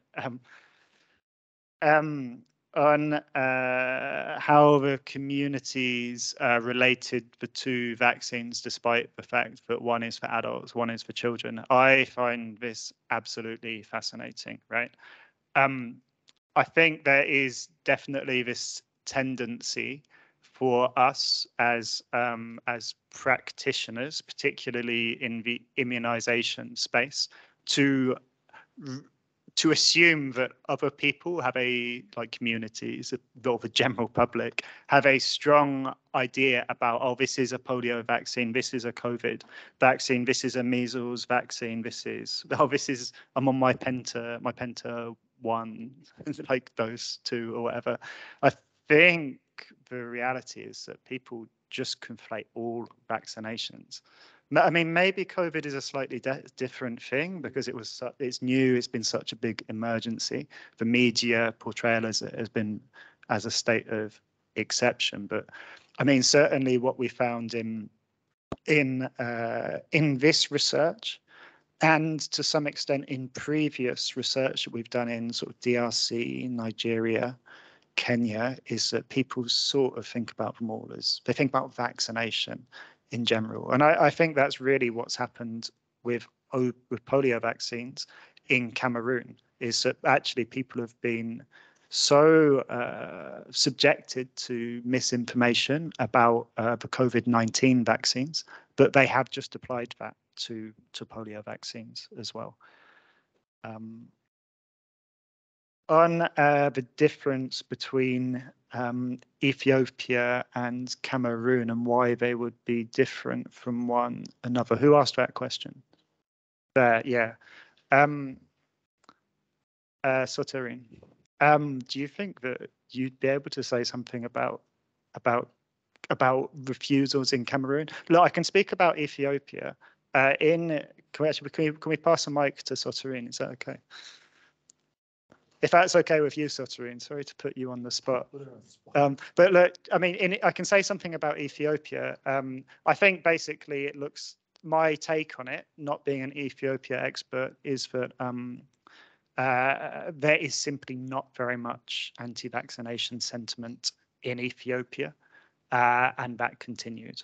Now, Cameroon is a totally different case, and Soterin works on this all the time and is Cameroonian, right? So. Okay, thank you. Good morning, everyone. I'm Soterine Tianga. I'm SBC specialist, polio headquarter team, but I'm based in Geneva with the outbreak response team. Thank you, Ross, to giving me the floor. For Cameroon, I think that with the research, we had many information concerning the causes of the refusal cases. But what I could add is that we have many reasons. We have political reasons linked with the fact that we have in our state a president who people didn't want to continue to see him, and people for certain reason refuse to vaccinate children because this political situation. We have another situation linked with social and economical situation. People would like to have more money, to have the possibility to reach more better health centers, and for them, the vaccination of polio with the lot of the campaign that we had in the country before, it is not their priority for now. We have another reason linked with, as you said, misinformation linked with COVID-19. Before the COVID-19 pandemic, we recorded a lot of refusal, but it was different. After the COVID-19 pandemic, we had more refusal cases linked with the fact that people doesn't want to be vaccinated, and for them it was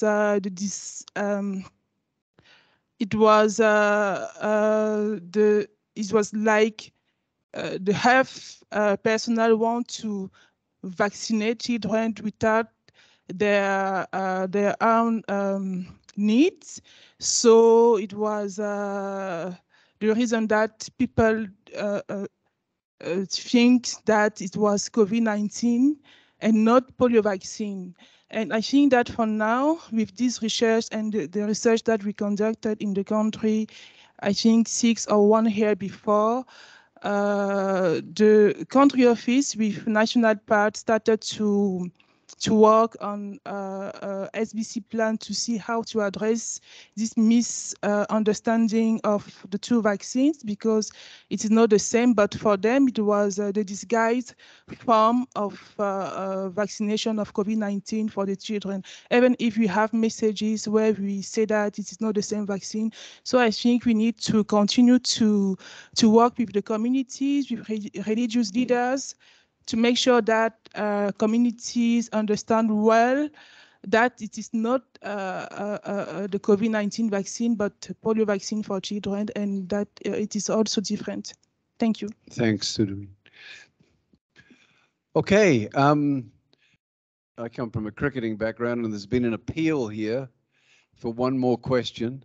And then I wondered if, Dr. Mozem, you had any final thoughts before we all went for lunch. So I'll invite you, but let's go for one more question, and then Dr. Mozem, and then we will close for lunch. Tommy, give her the mic. No funny stuff. Come on. Sorry, it's not a question actually, it's a response to what Deepa was asking in terms of the misinformation. So my name is Surani and I'm with the immunization demand team in headquarters. I think, in the context of this whole misinformation, area and looking at the amount of questions that keep coming up, probably even for the religious leaders, it might be what is being asked, looking at if the science is what is being questioned and if the science is what is being reflected in the concerns coming from the community, then I suppose the degree of response needs to be in that context. So because in some countries, what we noticed was there was a lot of questions on this mRNA thing, and unless you address that and give them the right information on that, you are just putting an eye patch over an issue. So I think it would be very contextual where we really need to see what the issue is. If the issue is very superficial and religious leaders are just saying, oh, we don't want it, or we are not vaccinating because of other concerns, then it's a different thing. But if the science is what is being questioned, then that needs to be the answer. Okay, thank you. And Dr. Mosem, any final thoughts before we close for lunch? Thank you very much. Sorry, I'm first comment is I'm so happy to see the house full because you started with 27, correct? So that's So- exactly. But now it's both. Now it's both. Yes, and that's my question: is the quantitative versus the qualitative? Ross and I am on the same team, but I think we meet outside more due to COVID than we meet in the office. So I have a question to Ross: is that you said it's very good timing? Yeah, exactly. You said in a very short time it was done, and the tool, how standardized the tool is, because that's I see. We have another hat, me and Ross, that we are part of the M&A team as well, and it's very difficult to standardize the qualitative research when we try to make some generalized. So I wanted to know how standardized these tools are to tell the world, and how fast a country team can do when they decide to do a study, and how quickly they can finish. Thank you. We're listening in on your team. Yeah. Thanks, Mazen, for the easy questions. Very complicated answer in 1 minute. Yeah. Mazen's my boss's boss, so I better do a good job.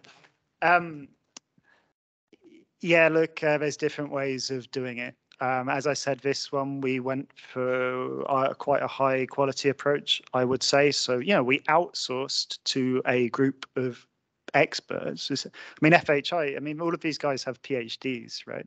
We outsourced the tool design to them because they know what they're doing. Now, that's great, but that's not standardized. We did basically the same, more or less the same tools in Cameroon and Ethiopia, but that's like a bespoke solution. I do think there is a lot of call for doing these things in a quicker way, because that study from just for anyone who doesn't work in UNICEF, contracting takes forever, right? It takes months.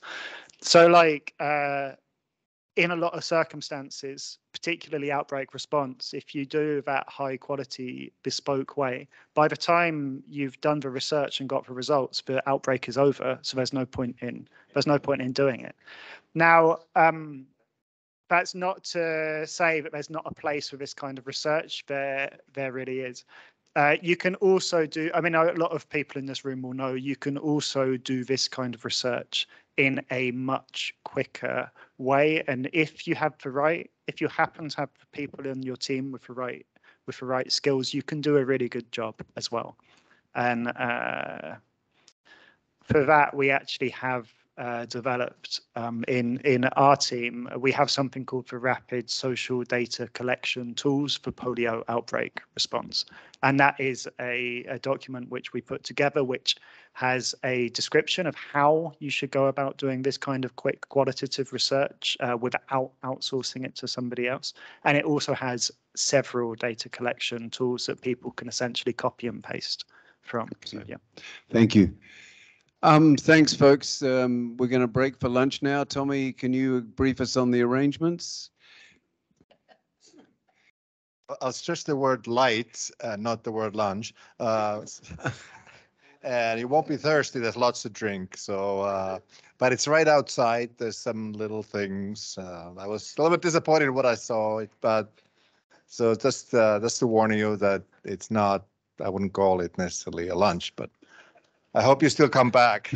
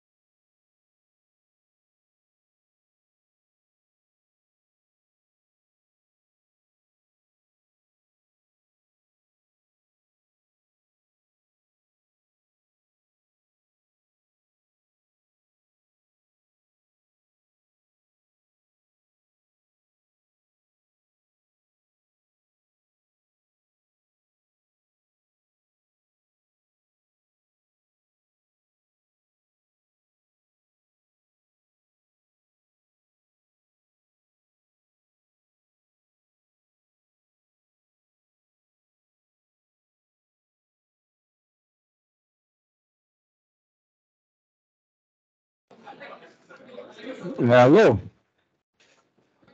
If I can invite us to reconvene, that would be excellent.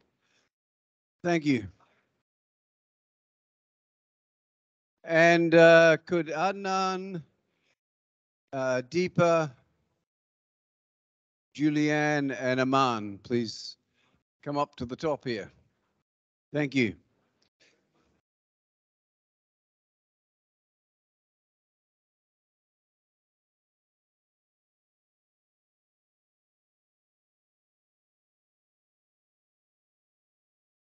Hi.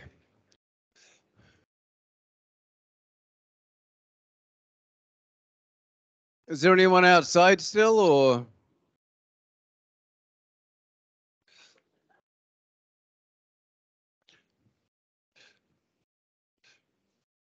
Please.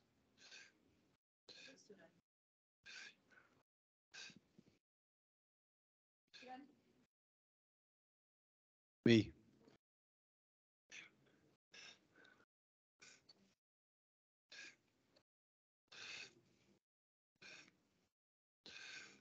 Okay, folks.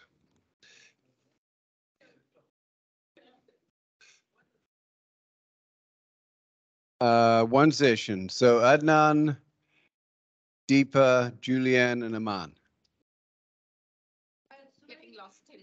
Deepa's lost? Sure. Okay.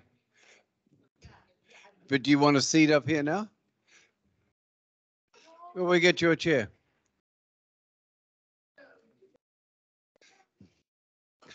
Yeah.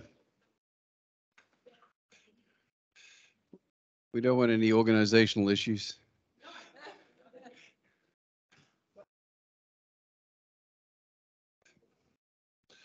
Okay, welcome back, folks. Thanks to UNICEF for lunch, much appreciated, and the drinks, etc. And so I think the Oxford English Dictionary have a, what is it, the word of the year they normally do, and misinformation must have been up there somewhere. Really high, because everyone's talking about misinformation, and it's obviously a clear challenge, not just for polio, but for every field of work. And the difference between misinformation and disinformation, of course, points you in different directions. So we're glad to have a panel of folks that are here and can talk about their efforts on misinformation. And I've forgotten who's going to go first. Adnan, you're up first. Adnan, thank you.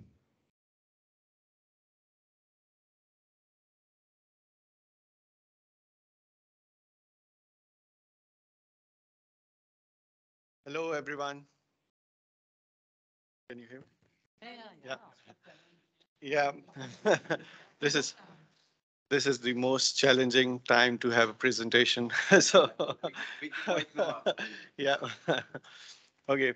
So I'm Adnan Shehzad. I work with the polio team in New York headquarters, and I've been working with UNICEF for 6 months now. And we will be talking about, is my presentation set? Loaded. No, this is not my. This is false. This is Ross's. Old. That's my old one. Just move forward. Just move forward. I can do it again. You didn't have enough time.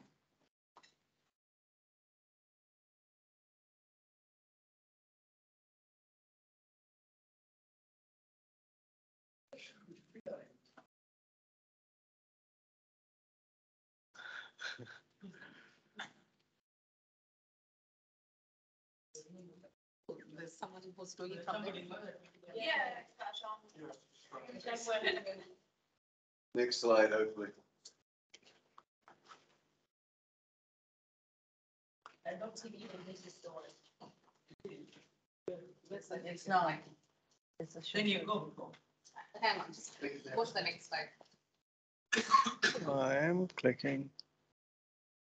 Where should I point this? Let me see. No, where do you point it? But they have to upload the presentation. No, I think they've got to upload the presentation. What is it? Ross, are you presenting again? Sorry, is someone? Yeah, thanks.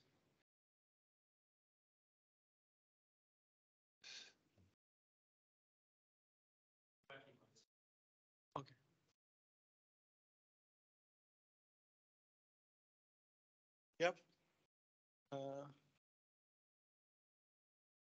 Yeah. That's it? Okay. Great. Cool. So this is our presentation. So we have kept it very simple according to the format. Firstly, we will talk about what we are working on, and then we will talk about our learnings, and we'll end up with the recommendations. So let me quickly tell you how it started. So we were working on our polio campaigns when the COVID stuck, and we had to stop all the vaccination campaigns due to COVID. And when we started again, there was a lot of misinformation going on with the COVID vaccines, and our polio workers were having the similar issues as the COVID vaccinators were having. So people were mixing all the misinformation. So we started tracking the misinformation regarding polio, and then we set up this function at our UNICEF New York headquarters.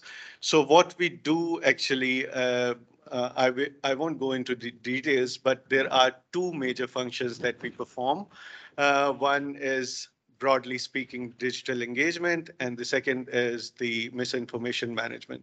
So under digital engagement, what we do is there is a startup that we have formed in partnership with PGP, that is called Digital Community Engagement Unit, or DCEU. So DCEU is an initiative that we piloted in 5 countries, and now we are reaching out more than 38 countries with that. What we do in DCEU are the 4 basic things that we do under DCEU. One is online social listening. So we do social listening. We use different tools to see what's going on in the social media landscape, what people are talking about, and what are the rumors, what is the misinformation going on around the polio vaccination.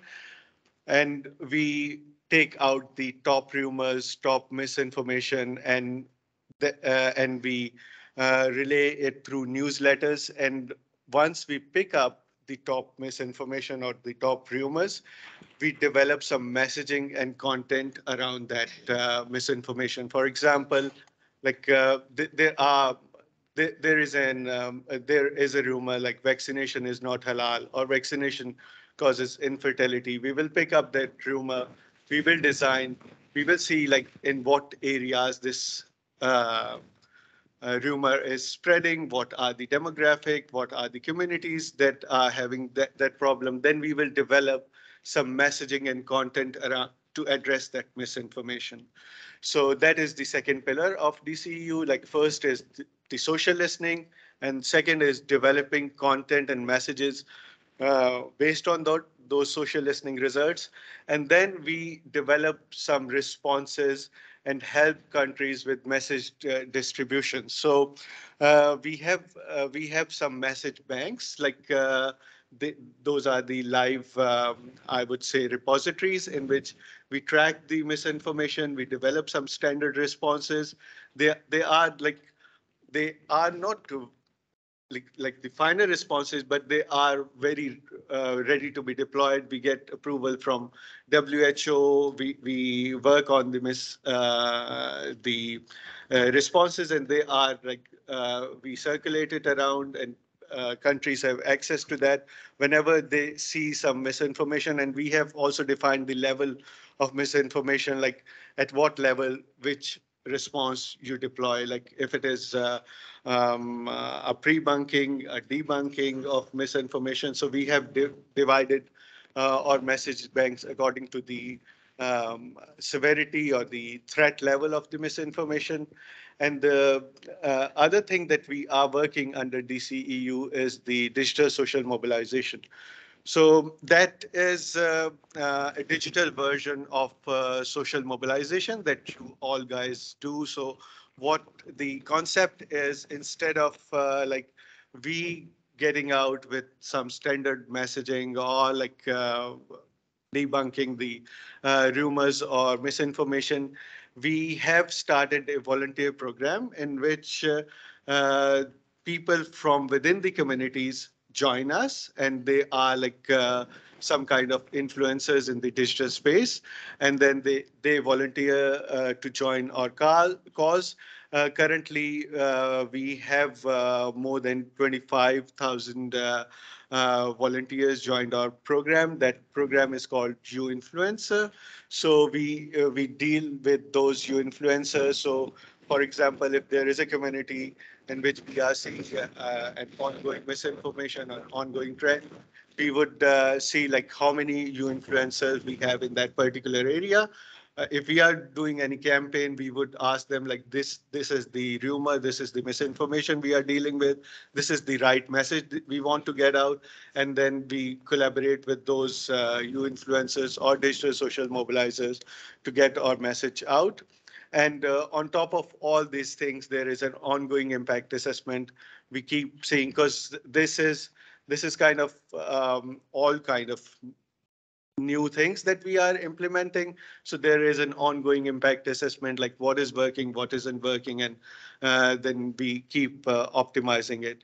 So that is one part. And the second part is misinformation management.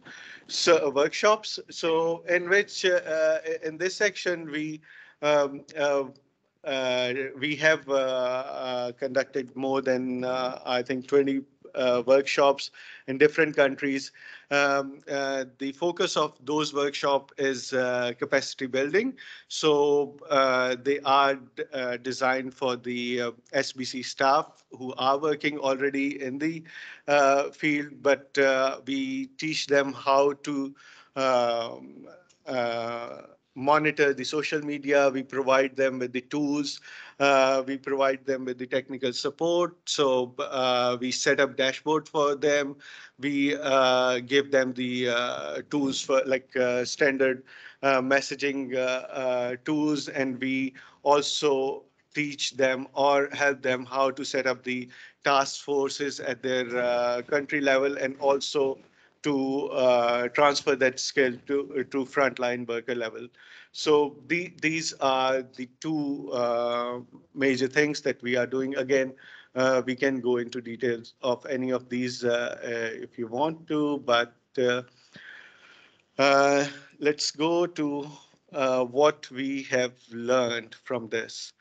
So the first one is, first learning is like misinformation is natural. Like, although we have started listening a lot about misinformation management nowadays, but it is here forever. Like, the only thing that has changed is the use of digital media. Like the pace at which the misinformation spreads is exponential, but misinformation was there, and we have been dealing with it forever. And right now, our goal is not to eradicate it. Like it will be there, it was there, but all we need is capacity to manage it in a way that we minimize the harm of it. So, so our learning basically is we are not here to eradicate the misinformation. We need the tools, and we need the mechanism in which we are not only tracking the misinformation, but ready to counter it with the right information, or create an environment where there is enough right information so that we are ready to deal with the misinformation when it arises. So and the thing is, like, when there is information, there will be misinformation. It is not like this information could be um, intentional, but misinformation could be just because you are concerned about a thing. You want to know more. There could be right information. There could be wrong information. If you are talking about it, there will be misinformation. So, for example, we have analyzed like almost more than 2 million social media posts regarding polio, and out of which like 80% of those posts were somehow had some misinformation in there. So and further analysis shows like not all of it was intentional or like bad thing, like but when people start talking about it, the misinformation is generated. So again, the first learning is it will happen. There is no eradication. We need to manage it and manage it with proper tools and technologies. The second thing is the learning that I would say here, like digital is not optional.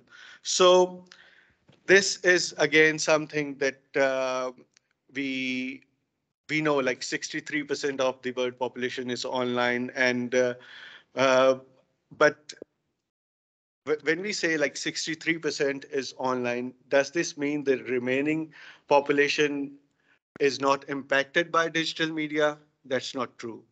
So even in the remotest of areas where they have no, as Ross was saying in his presentation, like he thought like they won't be using smartphones or digital in their campaign, but they were wrong. So even in the remotest of the areas where there are traditional opinion leaders or traditional ways of communication, digital media still impacts their opinion, and all the information that, especially in this age, all the global misinformation travels through digital media, and you have to use digital media for your SBC messaging.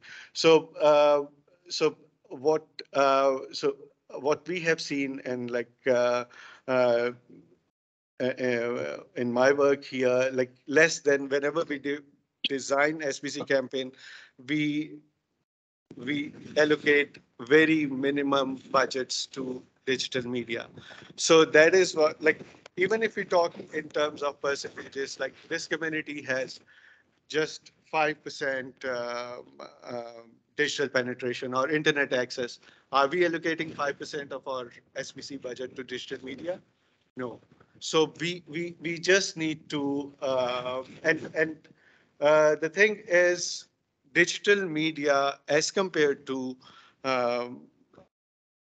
traditional media is very granular, is very targeted, and as we were talking earlier, is very cost effective. Like we can in other forms of traditional media, we cannot say like what we have spent and what is the ROI, how many people we have reached, how many people have acted on what. But in digital media, we can calculate ROI of each and every penny that we have spent on digital media. These are the communities that we were targeting. These are the people who have seen our messages. These are the people who have taken an action on that message. These are the clicks they have done, and these are the pages they have visited after clicking on our ads or whatever we are. So what I'm suggesting here is we should be integrating digital into our SBC messaging. And thirdly, what we have learned is, again, this came out of our trainings that we have conducted. Iman can tell us, like we are doing really good trainings, and in the trainings everyone is on board, like we will do this, we get to know, we bring people together, we start working on it, but then it it fades away because people have to do so many things. They are like for us, like when we are working on polio, we our focus is that like we um, have to uh, focus on polio. We have to do social listening for polio. We have to come up with the misinformation management for polio. But in reality, those are the people who are doing several other things. They are dealing with polio, Ebola, cholera. So what we are trying to do from now onwards is making a more like collaborative thing where we are not only social listening for polio related misinformation, but a more integrated approach with routine immunization, so that we are listening to all other things and coming up with a more integrated strategy. Yep. So the last slide is the recommendations. So what we are going to recommend is that all the country offices should have a task force. And what are the task force? Task force are the people from different. These are not. This is not a new thing that we are suggesting. Like we are not asking people to recruit someone or make new things. So if you have already a crisis management committee or crisis communication task force, we want them to be involved in misinformation management so that everyone has a clear role. And we encourage that the people are from all the GPI partners like WHO, UNICEF, of course, and Ministry of Health, so that whenever there is a crisis, there is a misinformation management issue, everyone knows what is their role, like instead of like just panicking. So we are meeting on regular basis. We are analyzing the social listening results. These are the trends coming up. These are the top stories going in our area regarding vaccination. And if something comes up, who is going to do what? And secondly, include digital engagement in every SBC plan. So again, I have talked about it earlier, like digital engagement is most cost effective, and messaging can be tailored to local context and audience up to a very granular level. Thank you. Thank you.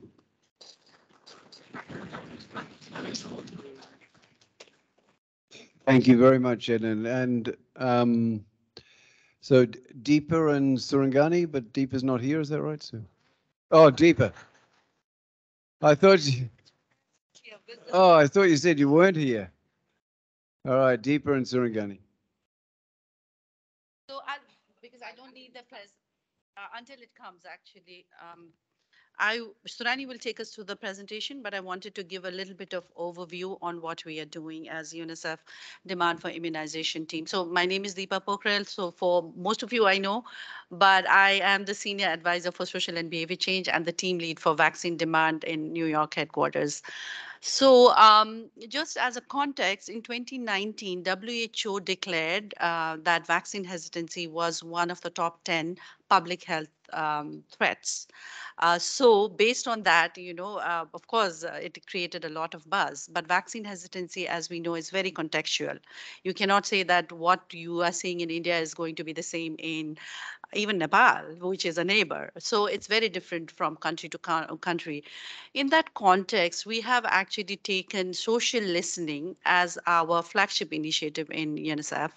And when we talk about social listening, we're not talking about social media monitoring only. So for us, social listening is much beyond just the digital communication or tracking what the rumors or misinformation, given that in the past 2 years, the misinformation really soared up. And it was not just the social media. Social media obviously had a big hand in it, but we also know that there was a lot of offline conversation, whether it was through media or WhatsApp group among religious leaders, your friends, communities, because there was a lot happening around it. So when we think about social listening, it's beyond infodemic, which a lot of time you would hear our WHO colleagues talking about it. Infodemic, yes. Social media, yes, but plus, because I think one of the strengths that we have as an organization is the community feedback mechanism. So what we are trying to do is really to look at misinformation, disinformation in a holistic way. What is going on in social media? Also, what are the conversations which are going on offline through radio or television, or it could be community feedback mechanism, as I said, and how do you make sense of it so that we are able to respond on real time as quickly as possible and support countries on capacity building, again, to emphasize not just on digital communication. So it's beyond digital communication that we are looking at. We have set up different partnerships, like with we work very closely with Yale Institute of Public Health and Public Goods Project, as well as with